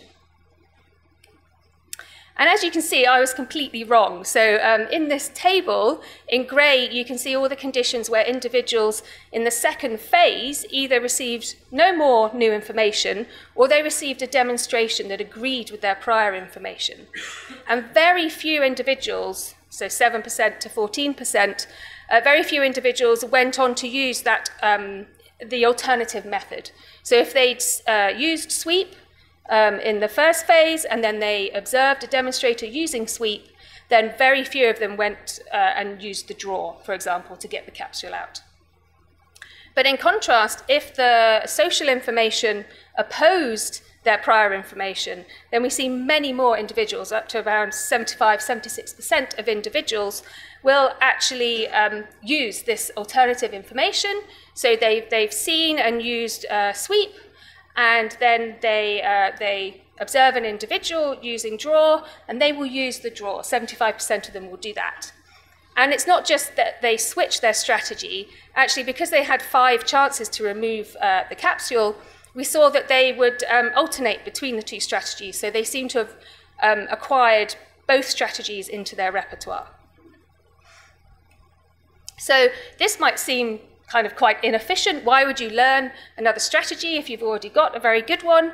But it might be really valuable in our very tool-abundant culture to learn strategies that you can then generalize to new contexts. And obviously, the ability to acquire new information, even when you have good information already, could enable ratcheting and enable cumulative culture. So another context-dependent social learning strategy is frequency-dependent bias. So in the cultural evolution field, this means a disproportionate tendency to copy the majority or the minority. So on this figure here, you have the frequency of the cultural variant, and here you have so this is the frequency that you might observe the variant in the population, and on the y-axis you have the probability that individuals adopt that trait. So here, if you have unbiased transmission, you can see this line. If you have conformity, by the time you get above 50% of frequency of a variant in a population, individuals are much more likely than 50% to adopt that variant. And the opposite is true of anti-conformity. When a trait is very rare, you become much more likely to adopt it and display it. So this is different to what social psychologists might call conformity sometimes, so which is more of a peer pressure type effect. So studies by Solomon Asch, where you have personal information that you know which of these 3 lines is the longest. You know perfectly well which one is longest, but if everybody else in your small community are all saying, no, actually, line C is the longest, you might discount your personal information in favor of that perceived community norm. But there's no necessarily, this doesn't require disproportionate copying of majorities. It doesn't have to be frequency dependent. So there are 2 slightly different uses of the word conformity, which has caused all sorts of confusion in our field. So I'm talking about disproportionate tendency to copy the majority. And this is important because it enables you to acquire the collective wisdom of your population. So if you copy the behavior which is displayed by the majority of individuals, rather than the majority of behaviors that you observed, then you have collective wisdom. So to explain that, there is a really nice study by Daniel Howne. So here he has 3 different chimps, blue, dark brown, light brown, darker brown here, and they're all 3 different individuals using the yellow box, putting a ball into the yellow box to acquire a food reward. And in the minority condition, they've got the same individual 3 times placing the ball in the blue box to acquire a reward. So if you're copying the majority of behavior displayed by individuals, then you should go for the yellow box and not the blue box. And that's what happened in chimpanzees and humans. You can see a tendency to copy the majority. In orangutans, it wasn't very strong, and that's potentially to do with their more solitary lifestyle. But that's more speculative. Okay, but this is not to say that conformity is blindly applied by individuals. So it's not blind. There's flexibility in the use of these strategies. So one study using the same sweep draw box that I showed you before by Cara Evans, a PhD student working with me, and Kevin Leyland and Melinda Carpenter, showed this quite nicely. So in this use of the task, before individuals got to use the sweep, or before they observed a demonstrator showing how to get the capsule to the lower level of the task using the sweep or the draw, they saw the black door here being moved side to side several times before the causally relevant behavior took place. So we wanted to play with the I can never say this word, unanimity of behavior that individuals observed. So what we did was we had one condition where there were 4 demonstrators, 4 clearly different demonstrators on a video, all using only the relevant behaviors. So majority using the relevant behaviors, and here you can see clear copying of the majority. Everyone copied the relevant behavior that they had observed, either the sweep or the draw. Then we had a minority irrelevant condition where 3 of the 4 individuals did not produce these causally irrelevant actions, and 1 of them did. And again, you can see conformity to the majority. So there was only one individual producing those irrelevant actions, and so the child was able to omit those irrelevant actions and copy the majority. But the interesting thing happens is when we have the majority of demonstrators producing this irrelevant behavior. In this context, children seeing just one demonstrator not produce those irrelevant behaviors allowed them not to copy the majority and pass out the irrelevant behavior. So this is a flexible high-fidelity copying. It's not a blind copying of the majority. So this might imply in a real-world context where you don't really see unanimity when you're out in the world, not everybody does everything in the same way, then conformity then can allow the evolution of efficient solutions quite rapidly, because those irrelevant behaviors, unless they're reinforced somehow, perhaps given ritual importance or normative importance, then those redundant behaviors will be passed out quite rapidly. So another aspect of context-dependent bias, social learning strategies are indirect biases. So this is where you copy according to the identity of the model. You're not assessing the trait in any way, and it's called an indirect bias because this is a silly example, but everybody knows David Beckham, hopefully. So he became famous and high status because of his left foot and his footballing ability. So he's become high status, but now people in advertising use him to advertise all sorts of things that are really not related to his footballing ability and what caused him to become high status in the first place. But it's obviously used in marketing a lot, this tendency for us to then copy everything that a generally successful individual has done. So these are model-based biases. And they might be things like copying older individuals or copying high-status individuals because they have generally acquired, they've lived long enough, so they're generally successful. So if you copy them, you're hopefully going to acquire beneficial behavior. So it's a shortcut to acquiring that good behavior. So I try to look at model-based biases in captive chimpanzees using a kind of open diffusion context. So here, I really wanted to have as naturalistic a possible experimental setup so we could really get to the social dynamics at play. So these individuals could interact or not with my experiment. They were free to do so. So what we did was expose them to this slide box task. So basically, this little door can be pushed to the left or the right, and a grape will fall out. And you might think, well, you know, that's so minor, and actually that little door can be pushed very easily from side to side. But we actually found across 4 different groups there was a really strong evidence for social learning, and the majority of a group would either push left or push right, which was quite surprising, but we had strong evidence for social learning.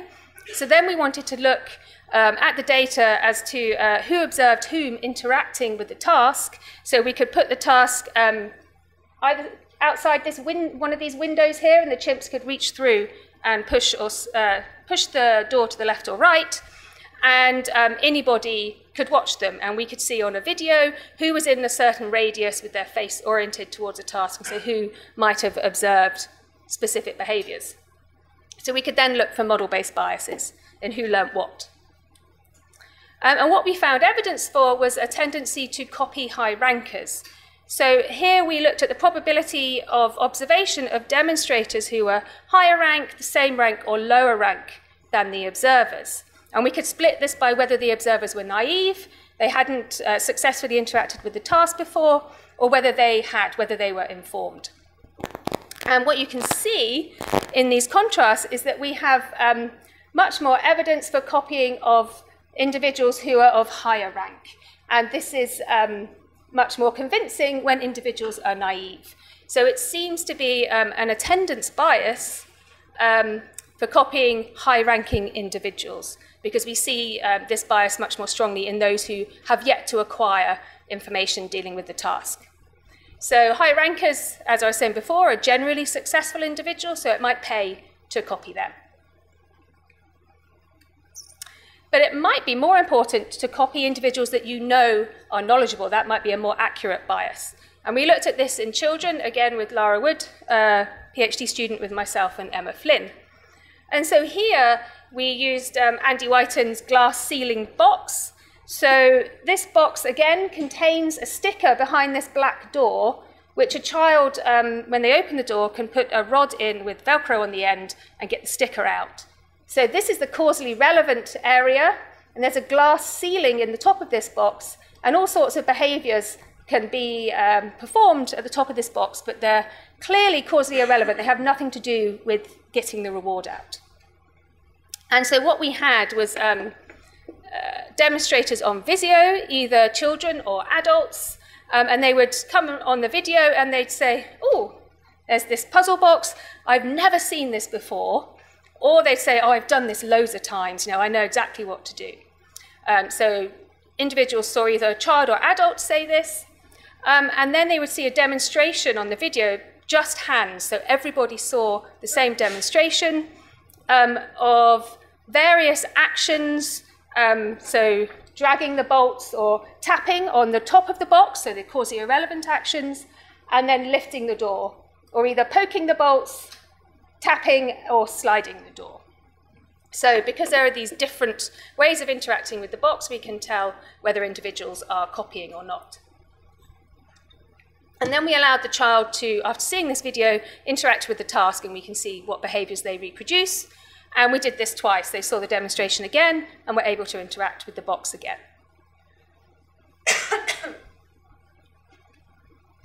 So what we found was that children would copy the causally relevant actions regardless of whether an individual was adult or child or knowledgeable.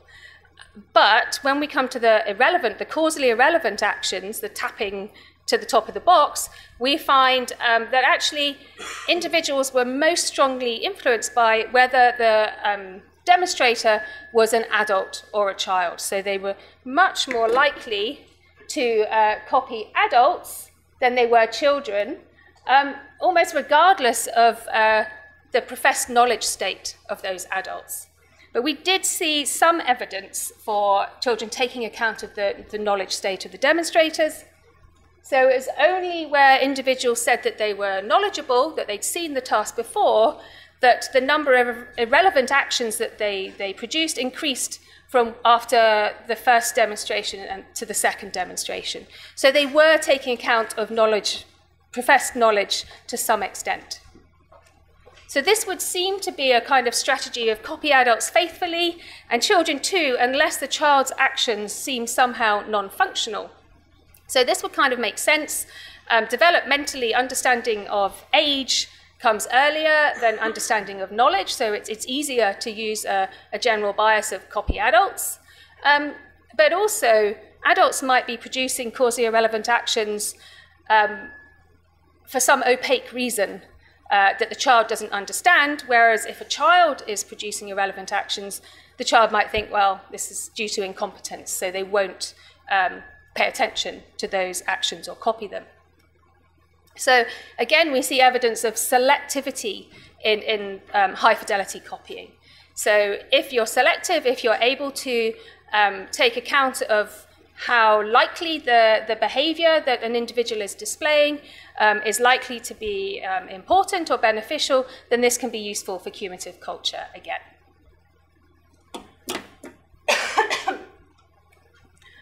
Okay, but this professed knowledge state is not a hugely accurate bias. People could be overconfident about their own knowledge. So we were interested in whether individuals could use a more accurate type of model-based bias based on the reputation individuals had of skill. So this is almost getting to the metacognition that Christine was talking about earlier. So do individuals behave according to what they believe others to know? Do they know who knows? And can they copy according to that? So this was a comparative study, again, by Lara Wood. She was very productive in her PhD. So comparing chimpanzees and children on roughly the similar task. So what we wanted to do first was establish a reputation for skillfulness in the chimps and the children, both for the subjects of our study, but also for us. So we gave the chimpanzees and the children lots of extractive foraging type tasks. And so we gave them about 6, I think. So these are just 2 examples where individuals had to work out how to get food rewards or stickers for the children out of the tasks. And we could record how quickly individuals approached these tasks, how many different strategies they tried, whether they were successful. So we could really get a ranking of who should have within the class, the school class, or within the chimpanzee group, who should have a high reputation for being skillful in extractive foraging type tasks, and who should have a low reputation. So we could choose a high and low reputation model in each group. And we had 4 groups, and we could try to match them for sex. So in one group, the high and low reputation model would both be female, for example. Try to match them for age and dominance too. So we have, compared to my other study that I showed you about with the chimpanzees, we hopefully have greater power to see whether individuals really, their observations translate into their behavior, because individuals will have conflicting information from 2 different types of demonstrators.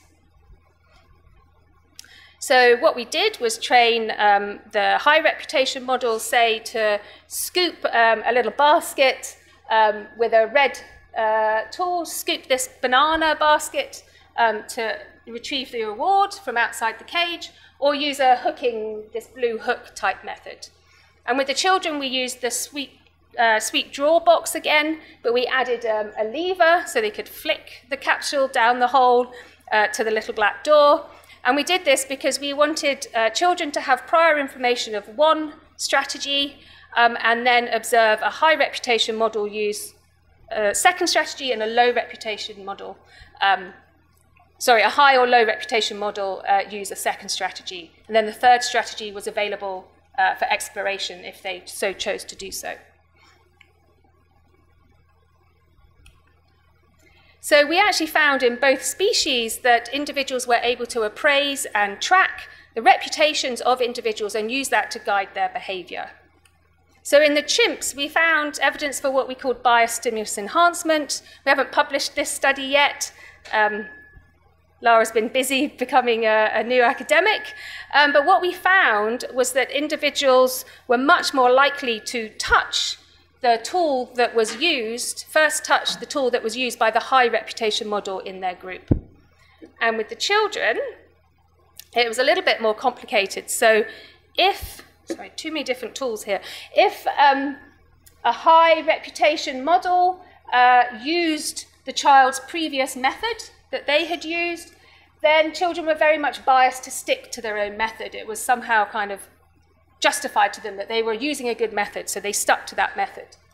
If the low reputation model used their prior method, then they didn't want to use their own prior method or the alternative method that the high reputation model showed, and they went on to innovate and explored and found the third method. This is despite the fact that it was increasingly difficult to discover an alternative method because there was really only one left. So this innovation was quite striking to us. So you can see here that individuals were able to track the reputation of individuals and bias their behavior according to it. And so this could be a fairly accurate transmission of the most useful information available in the population. So this could be an adaptive social learning strategy. And you can see that it would allow the retention of knowledge, the best knowledge available. And also we get this potential for innovation. And as you just heard from Christine, the dual pillars of culture, and cumulative culture in particular, are high fidelity copying and maintenance of behavior at the level that it's currently attained until such a time that an innovation occurs. So here we have some tentative evidence for both processes occurring. And with the work that I've been doing with Edu and our 2 PhD PhD students, we've been looking for model-based biases in the wild in capuchins. So these are capuchins in Serra de Capivara National Park in Piauí. And we're using these 2 action tasks that you've seen before. So this is a box. There's a green lever here that individuals can pull out, and they get a food reward down here. Or there's this blue door that they can lift up, and they get a food reward. And so what we can do here is this individual is using the blue lifting door, and we can say these individuals are within, say, 5 meters proximity, and they all have their head oriented towards the task, so we can say there's a proxy for them observing the behavior. So we can look to see across the social network of who observes who in these tasks, and also social network outside of task presentations, so who hangs out with who feeds with who plays with who grooms with who. We took all this data to try and understand how information transmits through groups.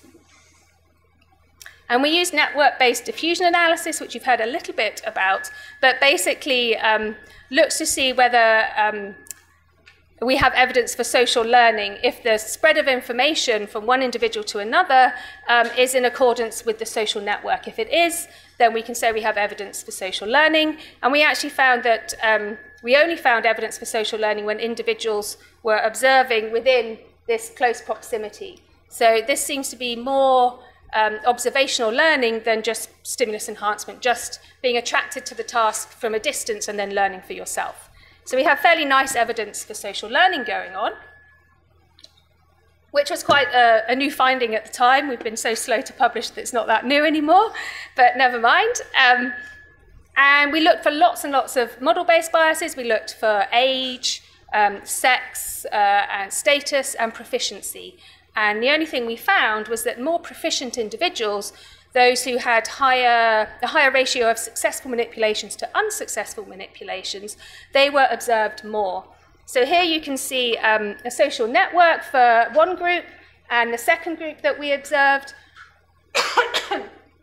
And in degree is calculated in these networks using UCINet. So it's normalized for the frequency of manipulations that individuals produced. So if I say an individual was observed at a high rate, it wasn't just because they produced lots of manipulations.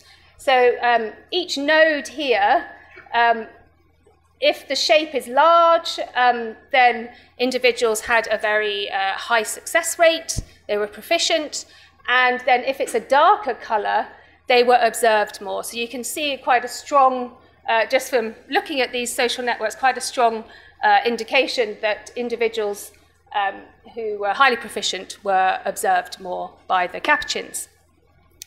But unfortunately with this task, most of the capuchins used the lift door. So we don't have a situation where we can say this bias for attending proficient individuals translated into copying of the behavior, because individuals didn't see different solutions being demonstrated because everyone used lift. But due to the network-based diffusion analysis data on social learning, we can feel fairly confident that this bias in attendance did translate to learning. And a second study with Clara Korat, lovely to see you. Again, with the wild capuchins in Serra de Capivara National Park, she was actually quite interested in cumulative culture, so she had this task where there's juice in the bottom of this box and holes in the top, and individuals were very proficient at probing through these holes and then licking the juice off the stick. That didn't require social learning. They already knew how to do that, but we did find evidence that social learning was required for this second stage, the more difficult stage of sticking the probe into the box and then rotating the lid round so you could open the lid and stick your head in and get lots more juice. So there was evidence for social learning in this second stage.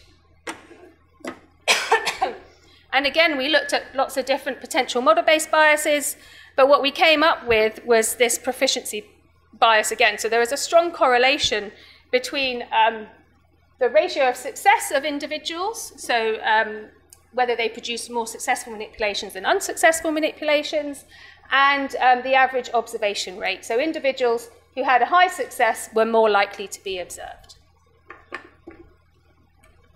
So we have tentative evidence of a really accurate bias here, resulting in the retention of skills and potentially establishment of traditions, and with Clara's data, potentially something to do with cumulative culture, but that's all very tentative.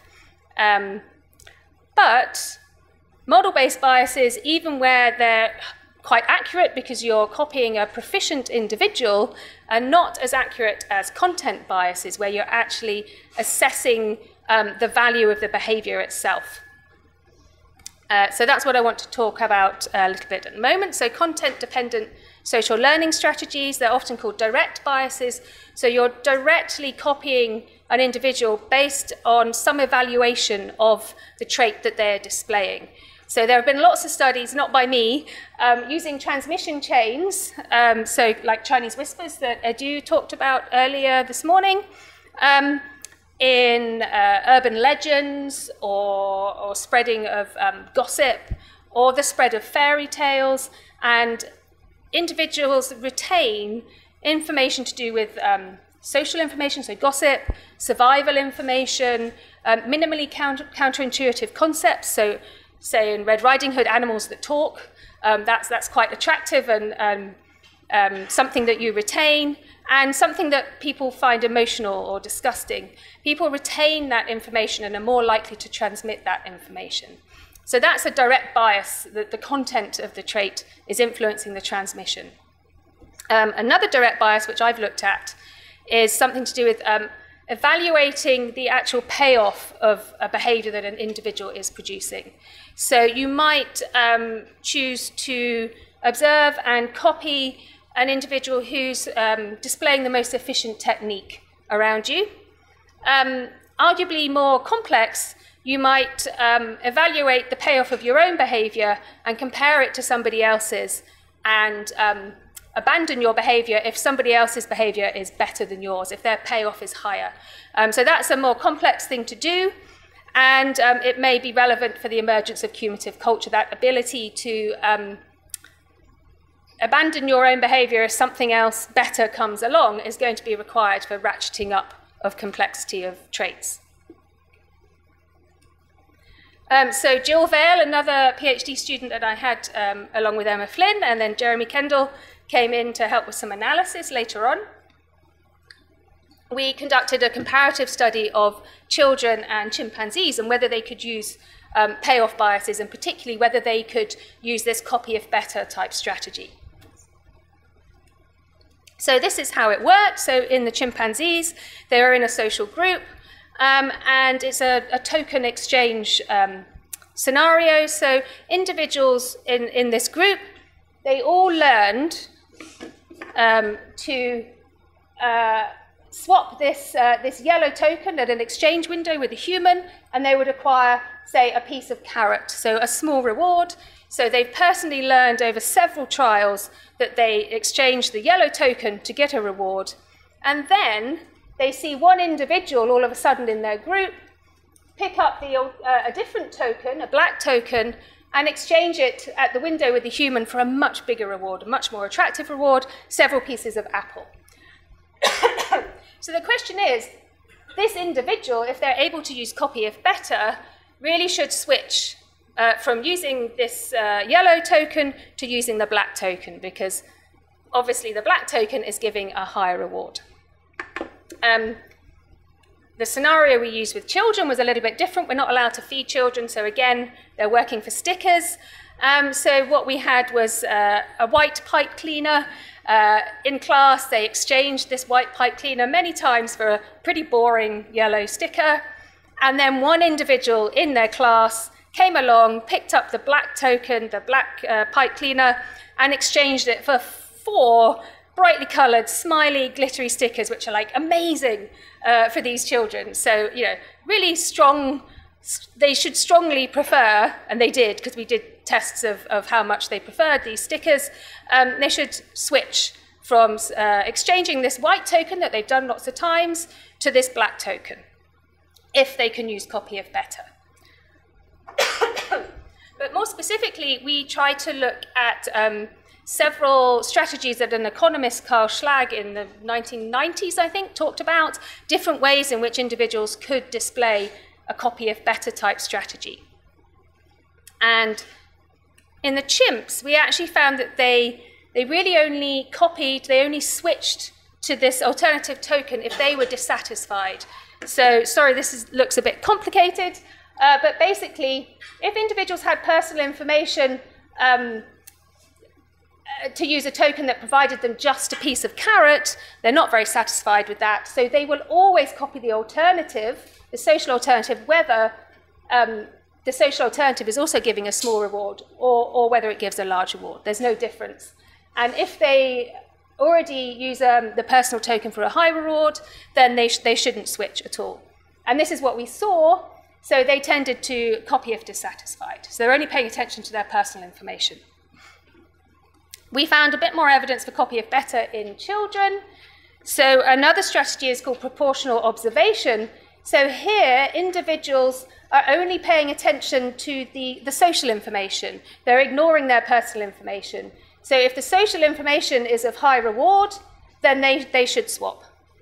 Unfortunately, we didn't have this alternative here, but basically they shouldn't swap if the social information is of low reward, regardless of their personal information. And then there's proportional imitation, and this is the true copy if better, truly evaluating your own payoff versus the payoff of another behavior. So here, individuals really should switch to the alternative token when their personal information is giving a low reward, so a carrot, and the social information is giving a high reward. But when the personal and social information are the same, it should be random, this amount of switching. So we found evidence for proportional observation, the evidence for proportional imitation, the really cool thing that we were looking for. We're not sure about this ability, at least in this context, in these age children. We're not quite sure whether they were really using copy if better. So, have I raced through too fast? To conclude, what are the role of social learning strategies in culture? So they could be important at different phases of tradition formation. So Mike Huffman, when he was studying stone handling in Japanese macaques, talked about a transmission phase of tradition formation and a tradition phase. So in the transmission phase, this is when an innovation is newly discovered.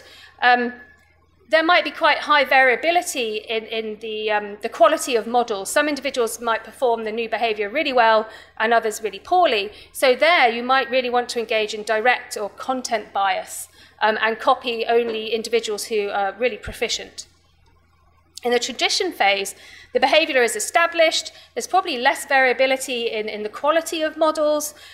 So you could probably just use an indirect model-based bias of copy generally successful individuals. You might not have to pay attention to proficiency and just copy adults or individuals that are of high rank.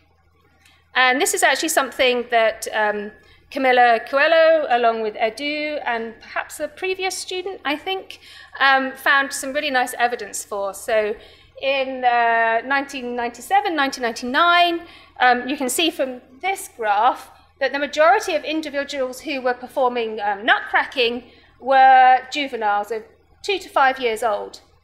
10 to 14 years later, those individuals have grown up and become adults. So you can see that at this stage, at the beginning, you might really want to use some kind of proficiency bias to copy another juvenile who is proficient. At this stage, all of those juveniles have grown up, they've become adults, everybody's pretty proficient, so you can just use a copy adults strategy, which is easier to, cognitively easier to implement. And then looking at some modeling evidence, we can say that social learning strategies are important in the maintenance of adaptive behavior and also the establishment of traditions and culture. So this is a nice little simulation by Luke Rendell et al., where they're looking at, across the number of cultural generations, how the frequency of a beneficial trait increases. And what they found was that directly biased transmission, where you're really paying attention, you're evaluating the content of the trait, its payoff, etc., you get a very rapid increase in that beneficial trait across generations. You get a slightly less rapid increase in the beneficial trait with frequency-dependent bias, so conformity, and unbiased transmission, where you have no biases in who you learn from or when you learn, socially is not beneficial in the establishment of these beneficial behaviors. And then I just want to mention how these social learning strategies could be important for the maintenance of cultural diversity that we see around us, which we've heard a lot about today. So if we think about humans, Pagel and Mace back in 2004 had a really nice paper in Nature, I think, where they talked about the cultural wealth of nations. And they said, look, we see such huge cultural diversity around the globe, despite relatively, comparatively small genetic diversity and exchange of individuals, migration between societies. And they were really saying at this point that, well, it must be to do with conformity. So migrants will conform to the behavior that that appears to be normative in the population that they have arrived in. So this could explain how cultural diversity is maintained. Similar arguments that I made and others have made, Lydia Luntz, in wild chimpanzees. So in Thai chimpanzees, there are 4 populations that Lydia Luntz studied, and she looked at nut cracking. So in all populations, they use a stone to crack nuts when they are fresh and really hard, but actually finding stones in this environment is quite difficult. It's not an efficient technique. But in 3 of those 4 populations, as the stones dry and become softer, individuals use sticks to bash open the nuts, and that's an efficient technique because the sticks are everywhere. But in 1 population, they persist with using nuts throughout the whole season. And this persists despite the fact that these 4 populations live very close, neighboring populations, very similar ecology, and exchange migrants. And with this example, we really talked about multiple social learning strategies that could be responsible for this. So it could be that when migrants arrive in this new group, they conform to the behavior that they've observed. It could be that they copy because they're uncertain. Although the ecology is really similar, they might not know that, so they copy the behavior of others because they're uncertain. Or it could be, if you think about the study that I represented really early on about finding evidence of a copy high rankers strategy in chimpanzees, if migrants enter a population and do persist in displaying a different behavior, they're subordinate when they enter a population, so they're not likely to be observed and copied. So we could think about multiple simultaneous biases happening and influencing cultural diversity all at once. And finally, I wanted to just give a teaser of some future directions. And someone mentioned individual differences earlier, and we've been looking at the role of personality and whether it can predict who is an innovator, who is a social learner, so who transmits information, who modifies innovations in that cumulative manner. And Bruce Rawlings, who is now with Christine in Austin, did a really nice review looking at individual differences and their potential role in innovation and social learning. But he also did several studies, so I just mentioned one. So he collected teacher and parental ratings of 5 different personality traits, so it's the big 5. So openness to experience, conscientiousness, extroversion, agreeableness, and neuroticism. And then he exposed individuals to this task, which we call the multiple methods box. And again, we have this yellow capsule containing a sticker, and we have 3 different tools. And these different tools can be used in different holes, different entrances here, which you can put a tool in and perhaps hook the capsule towards yourself, or push it out of a different hole, or push it into this hole, which makes it drop, and you can get it from this exit door. So there are lots, we called it the multiple methods box because there are lots of different ways that you can get the reward. And what Bruce did, which is our only study really where we're really focusing on a conscious use of social learning strategies, is he asked children, okay, this is my friend's box. Do you want to have a go at getting the sticker out yourself, or do you want to watch me try it first? So they had a choice. They consciously chose to use personal or social information. And so what he found was that children who were rated as high in conscientiousness, they chose asocial information. They chose to go it alone. So we could say that they were inventors. They innovated by invention. And then those children who were rated as highly agreeable, they chose social information. They asked for a demonstration.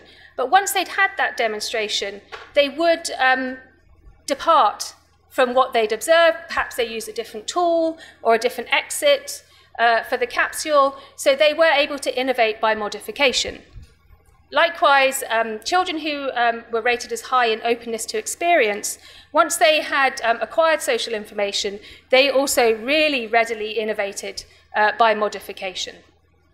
So this seems quite interesting in what we talked about earlier, and Christine Lagarde mentioned as this kind of tension between innovation and social learning, and that we need both for cumulative culture. So here, those individuals who are agreeable and open to experience are doing both things. They are transmitting information, they're acquiring information socially, but they're also capable of innovating. And you might, this shows that there's not necessarily as much tension as perhaps we think between innovation and social learning. But this is not published yet, but it should be very soon. So we'll develop this argument further. Okay, thank you very much for listening. All the funding and various collaborators and schools and primates that have worked with me. Thank you very much.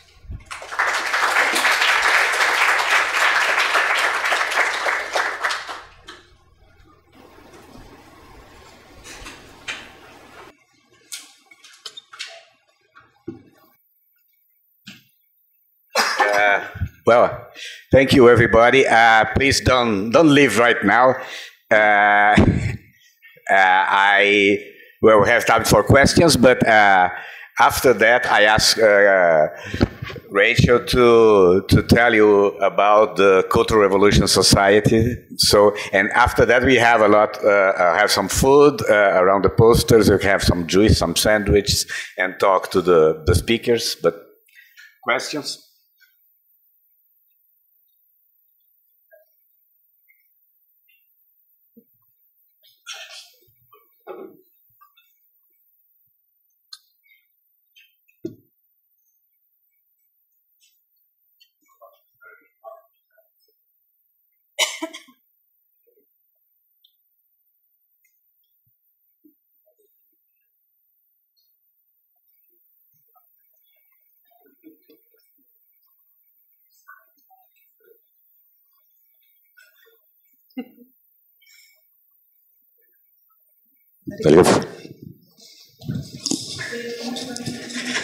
Who?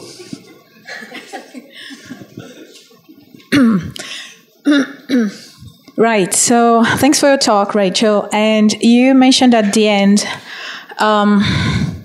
that the social learning strategies may function as a way of keeping cultural traditions, cultural practices.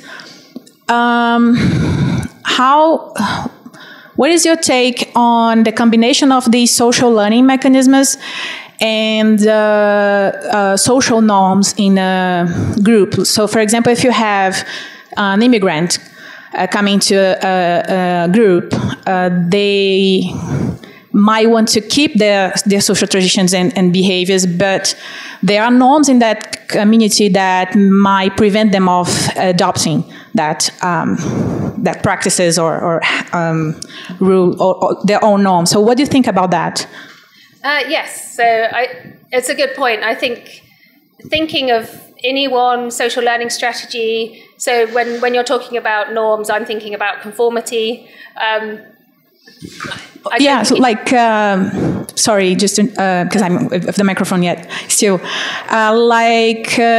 moral sanctions, for example. Okay. So I mean, conformity is a form of keeping social norms, but we have other ways of preventing people from adopting other habits. So, and I'm sorry for interrupting, just being more clear about what I meant. Okay. Yeah, so I haven't really thought about that because I've been mostly studying non-humans, but yeah, sure, there's going to be an interaction between social learning strategies that individuals might employ or want to employ, and then other influences, like you say, sanctions that prevent them from displaying a certain behavior. I also think that, for example, my idea that individuals might conform to a norm or to the majority, or sanctioning, if they have a really high payoff behavior, maybe they will be more motivated to retain that behavior. And when they perhaps attain higher status, then they might display that behavior, and other individuals will pay attention. So there's some evidence of that in chimpanzees. It's not to do with sanctions, but there is some evidence of an individual who had a really high payoff behavior. No one paid attention to that individual. They carried on using that behavior because it was really high payoff, and it wasn't until they were older and other individuals are then copying a higher ranker or an older individual that high payoff behavior finally spread in the group. So yeah, there's more going on than just social learning strategies, and a lot of my studies we think about those in isolation, but we can develop further and think about moral sanctions, for example. Yeah, it's a good point. If you simply want to comment something on this.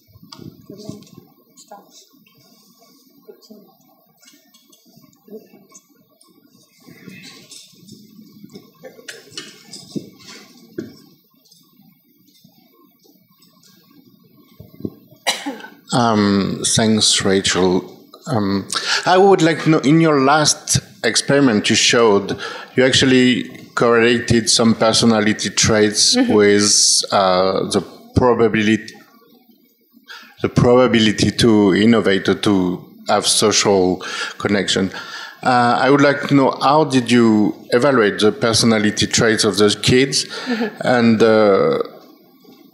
whether the where the personality traits come from in this case, and if that's something that is common in other species, that you find some link between personality traits and innovation.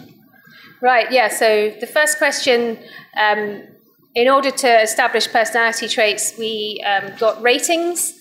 So we asked, there are these questionnaires that you can give parents or teachers, and they've been validated over many years. So you can give them a questionnaire asking them about their child, and fairly reliably, you can then use those questionnaire answers to determine whether an individual is high in conscientiousness or agreeableness or openness to experience.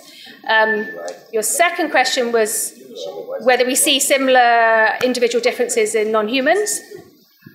Yeah, and where the personality comes from in the first place, whether it's like something that is linked to social abilities or something which is anterior to social interactions, which leads to innovation.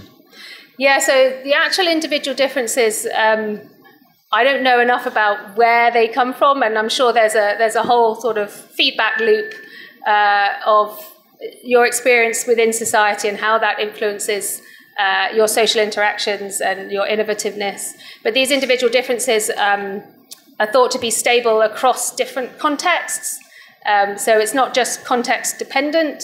They're supposed to be stable across time, although they do change across time. Bruce Rawlings also looked at individual differences in chimps and found differences in stability of different traits. So you can use these big 5 personality questionnaires. You can ask primate keepers who do the husbandry to actually rate the chimpanzees, for example, in using similar questions. And often it becomes a big 6. They add in another personality characteristic, but these have been validated comparing ratings of keepers, but also looking at the behavior of the chimps. And they correlate very nicely. So yeah, so Bruce has actually looked at a very similar study with chimpanzees looking at whether their personality ratings correlate with their choice to use personal or social information.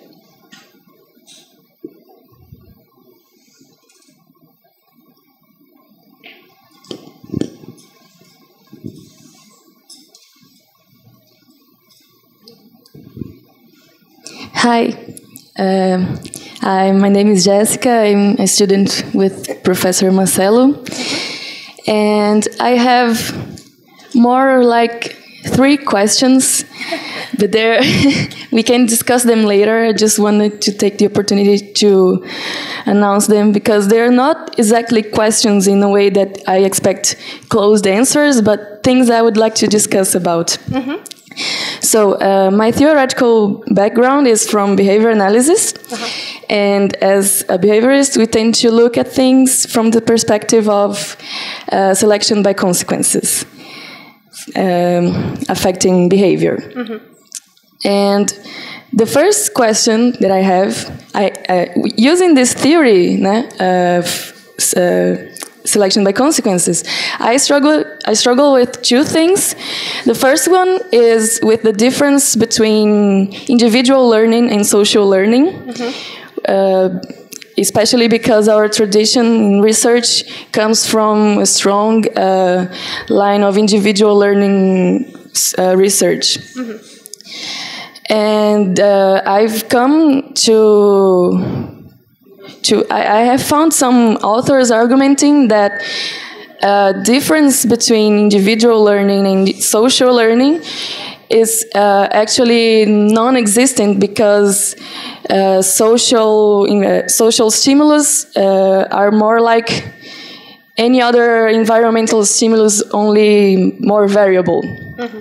And I have seen other authors arguing that social interactions are actually different from individual interactions because it involves interdependence of consequences. Mm-hmm. So behavior cannot have a direct consequence because it depends on the behavior of another organism. So we have these 2 lines of thinking, and this is one of my struggles. I don't know if there are any thoughts on it, but maybe we can discuss this later. The second question I have... Can I answer the first? Because I won't remember. Sorry? Yeah. I didn't get it. Can I answer the first question? I won't remember.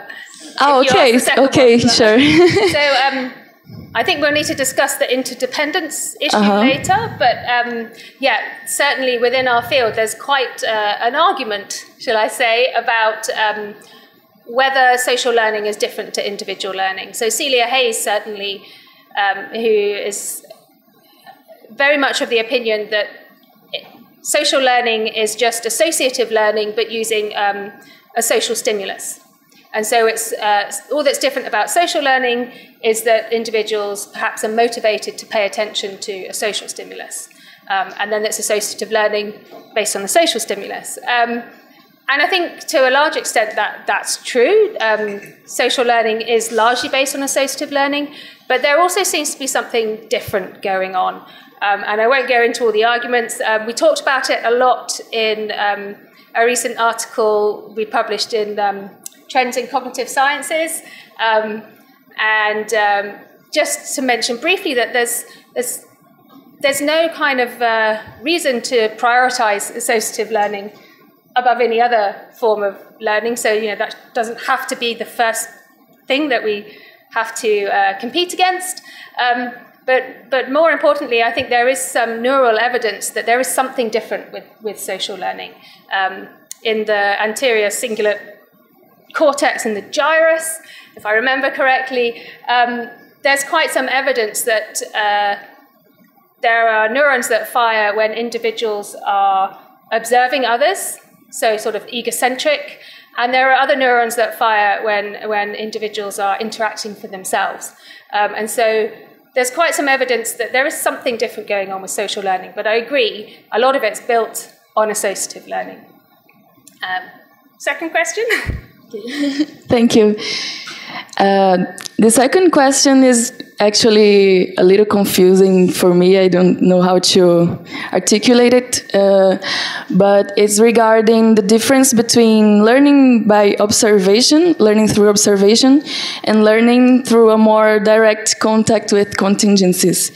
I don't know if there are any social learning mechanisms that involve learning from acting, rather than observing. I don't know if it's clear. Well, social learning itself is never purely social. So yeah, we have an unspoken assumption that social learning includes social learning plus individual learning. So maybe that's what you're getting at? Yeah, maybe. I don't know, because in behavior analysis, I haven't found much studies regarding learning through observation that accounts for learning through selection by consequences. So I wouldn't know how to interpret this phenomenon through this theory. That's why I'm looking for thoughts on other areas. Yeah, lovely. I'd love to speak to you afterwards because I'm not familiar with the selection by consequences argument. Yes, so yeah, that would be great. And the third comment I have is about over-imitation, which I don't know if it's the same thing as you were calling social biased, model bias, something, I don't remember. No, so I don't use the term over-imitation because I don't like it. But it's the same phenomenon? But I talk about copying of causally irrelevant actions. Yeah. Okay. What I would like to discuss is that we have a phenomenon in our area of studies that identifies superstitious behavior as a result from individual contact with contingencies, but rather than dependent contingencies, it would be non-dependent contingencies, Not contingencies because it's not dependent, so it's non-dependent environmental stimulus or events. And the interesting thing is that from a perspective of reinforcement, we have reinforcement selecting a class of responses. There are different forms of responding, but they all have the same effect on environment. So they can all be selected by the same consequence. That's what we call a class of responses. And the effect of reinforcement is to act on this class of responses. But we also see a phenomenon that is when a class of responses is limited by a stereotype, like we call it topographical superstition, because it's when a response is superstitiously associated with reinforcement, when it's actually not necessary, because the true environmental effect is from another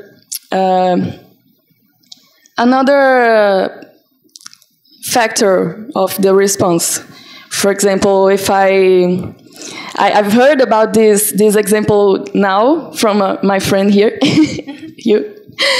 He talked about his research with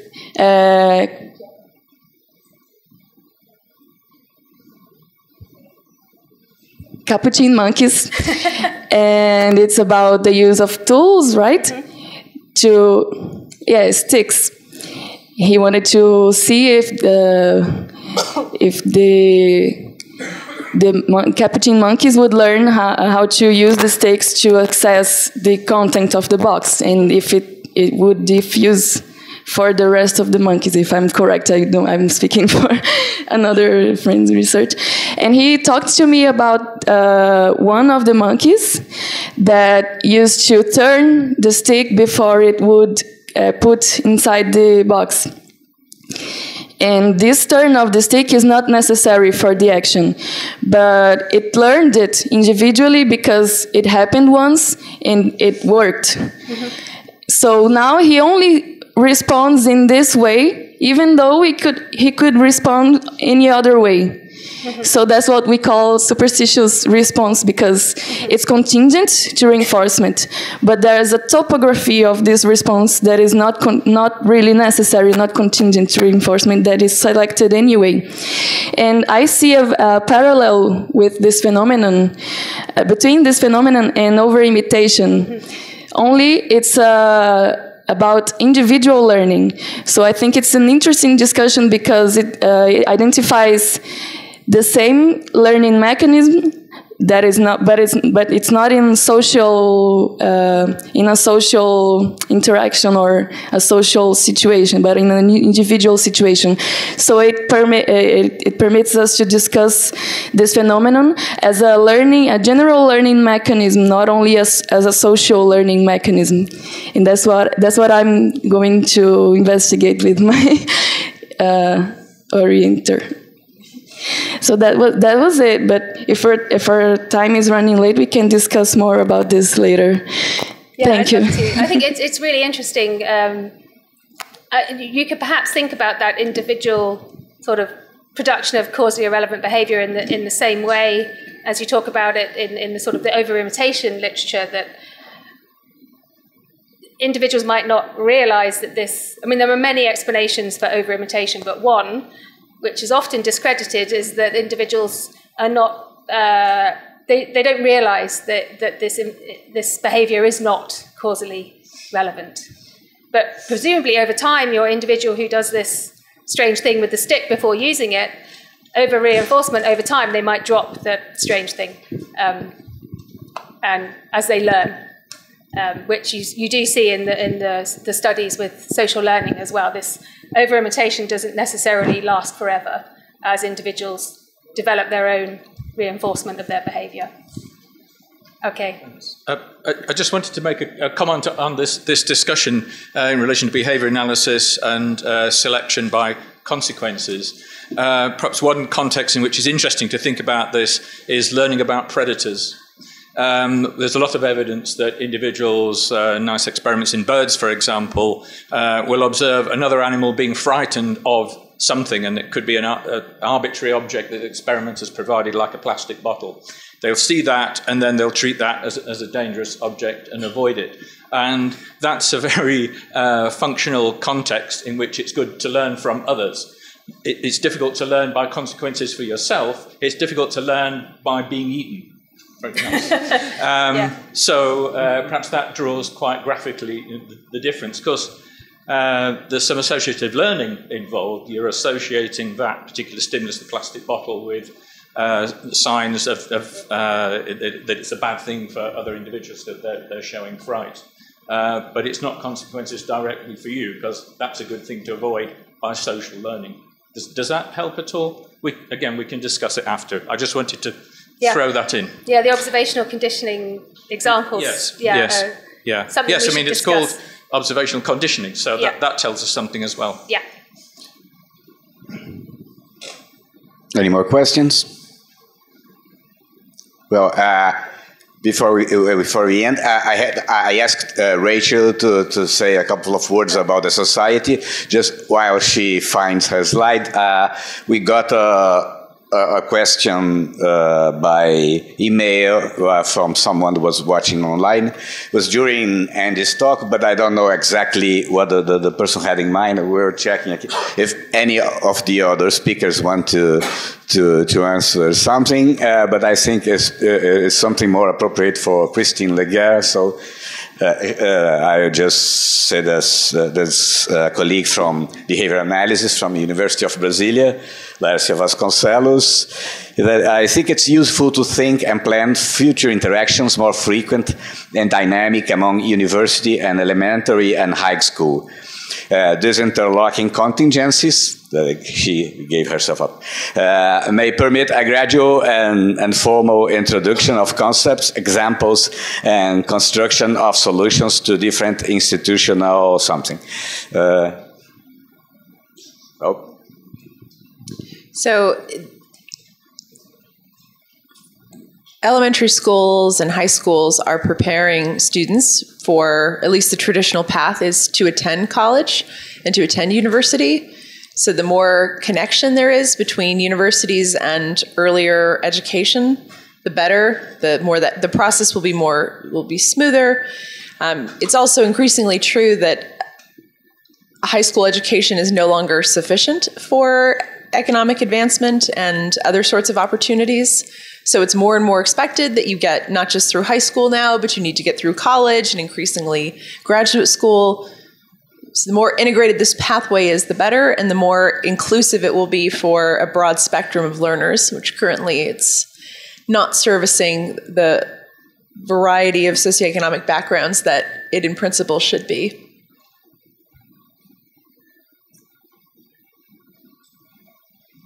Thank you, Christine.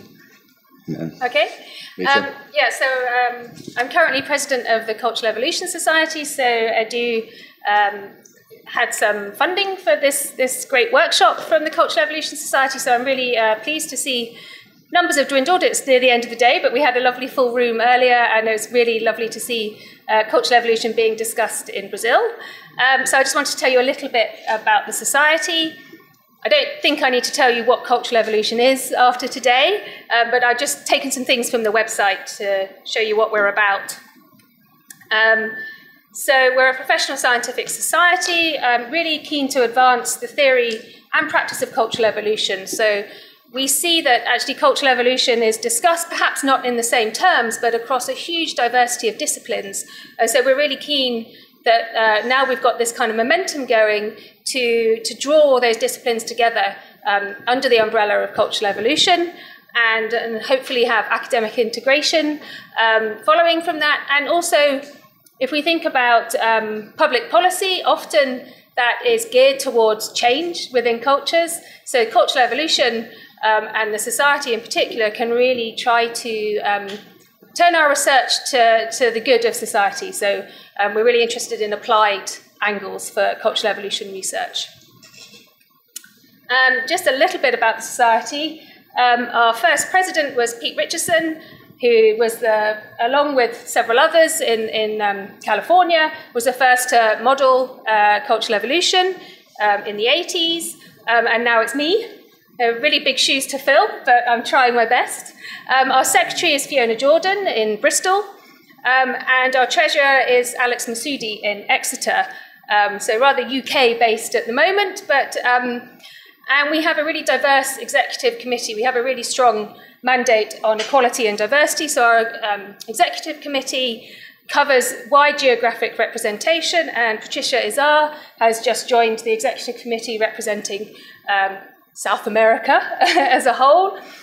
But we also really want involvement of early career researchers, all through different ages and disciplines. So I'd encourage you to join if you have any interest in cultural evolution. Everybody's welcome, whether you're studying humans, non-humans, any context.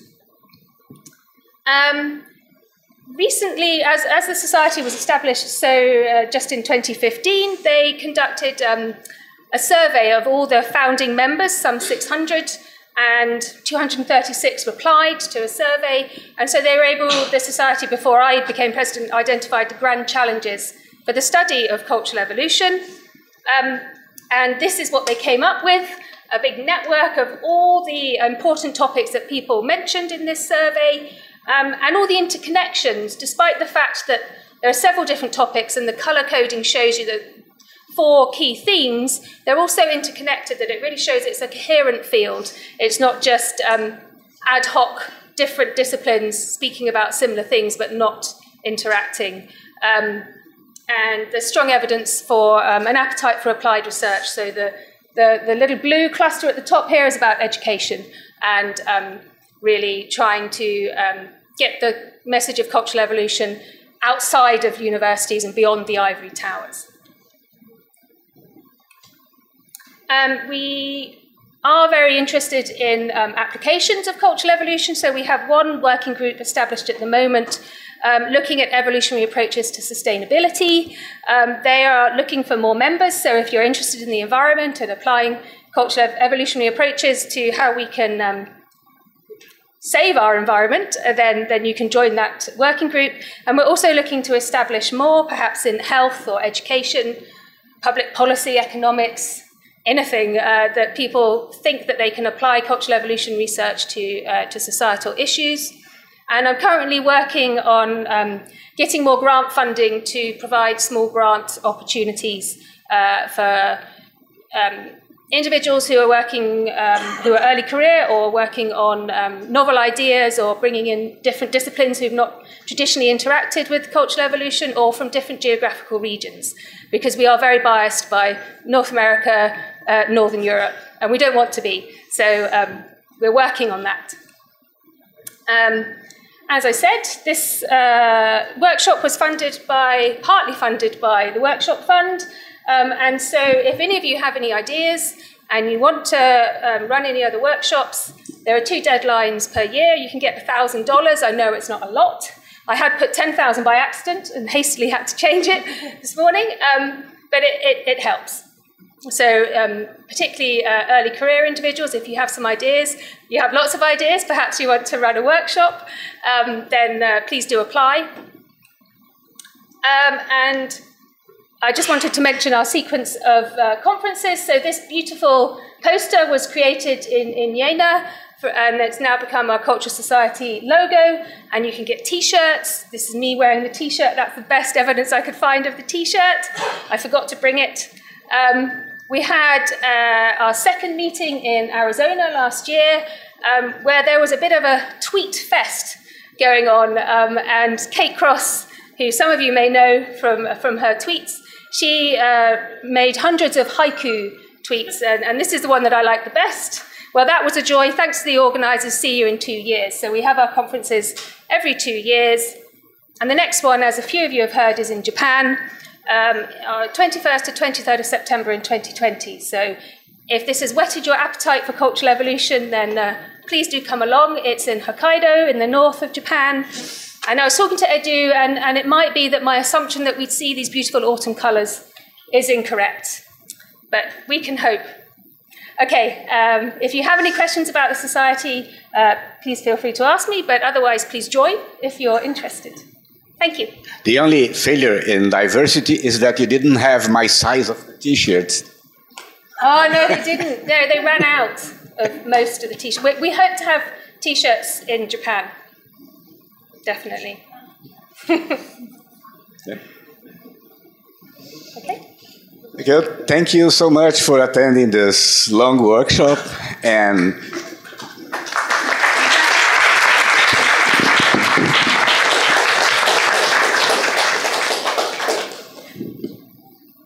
now feel free to attack the sandwiches we provided for you. And I think before we go, we should have a round of applause for somebody else. Oh, yes. The organizer. So,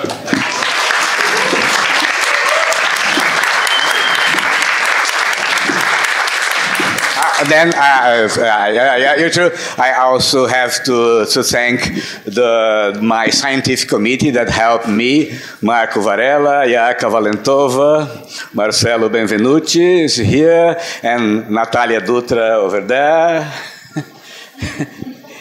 And my students, which helped in the many tasks, including paying the monkeys to show up yesterday and receive our guests. Thank you.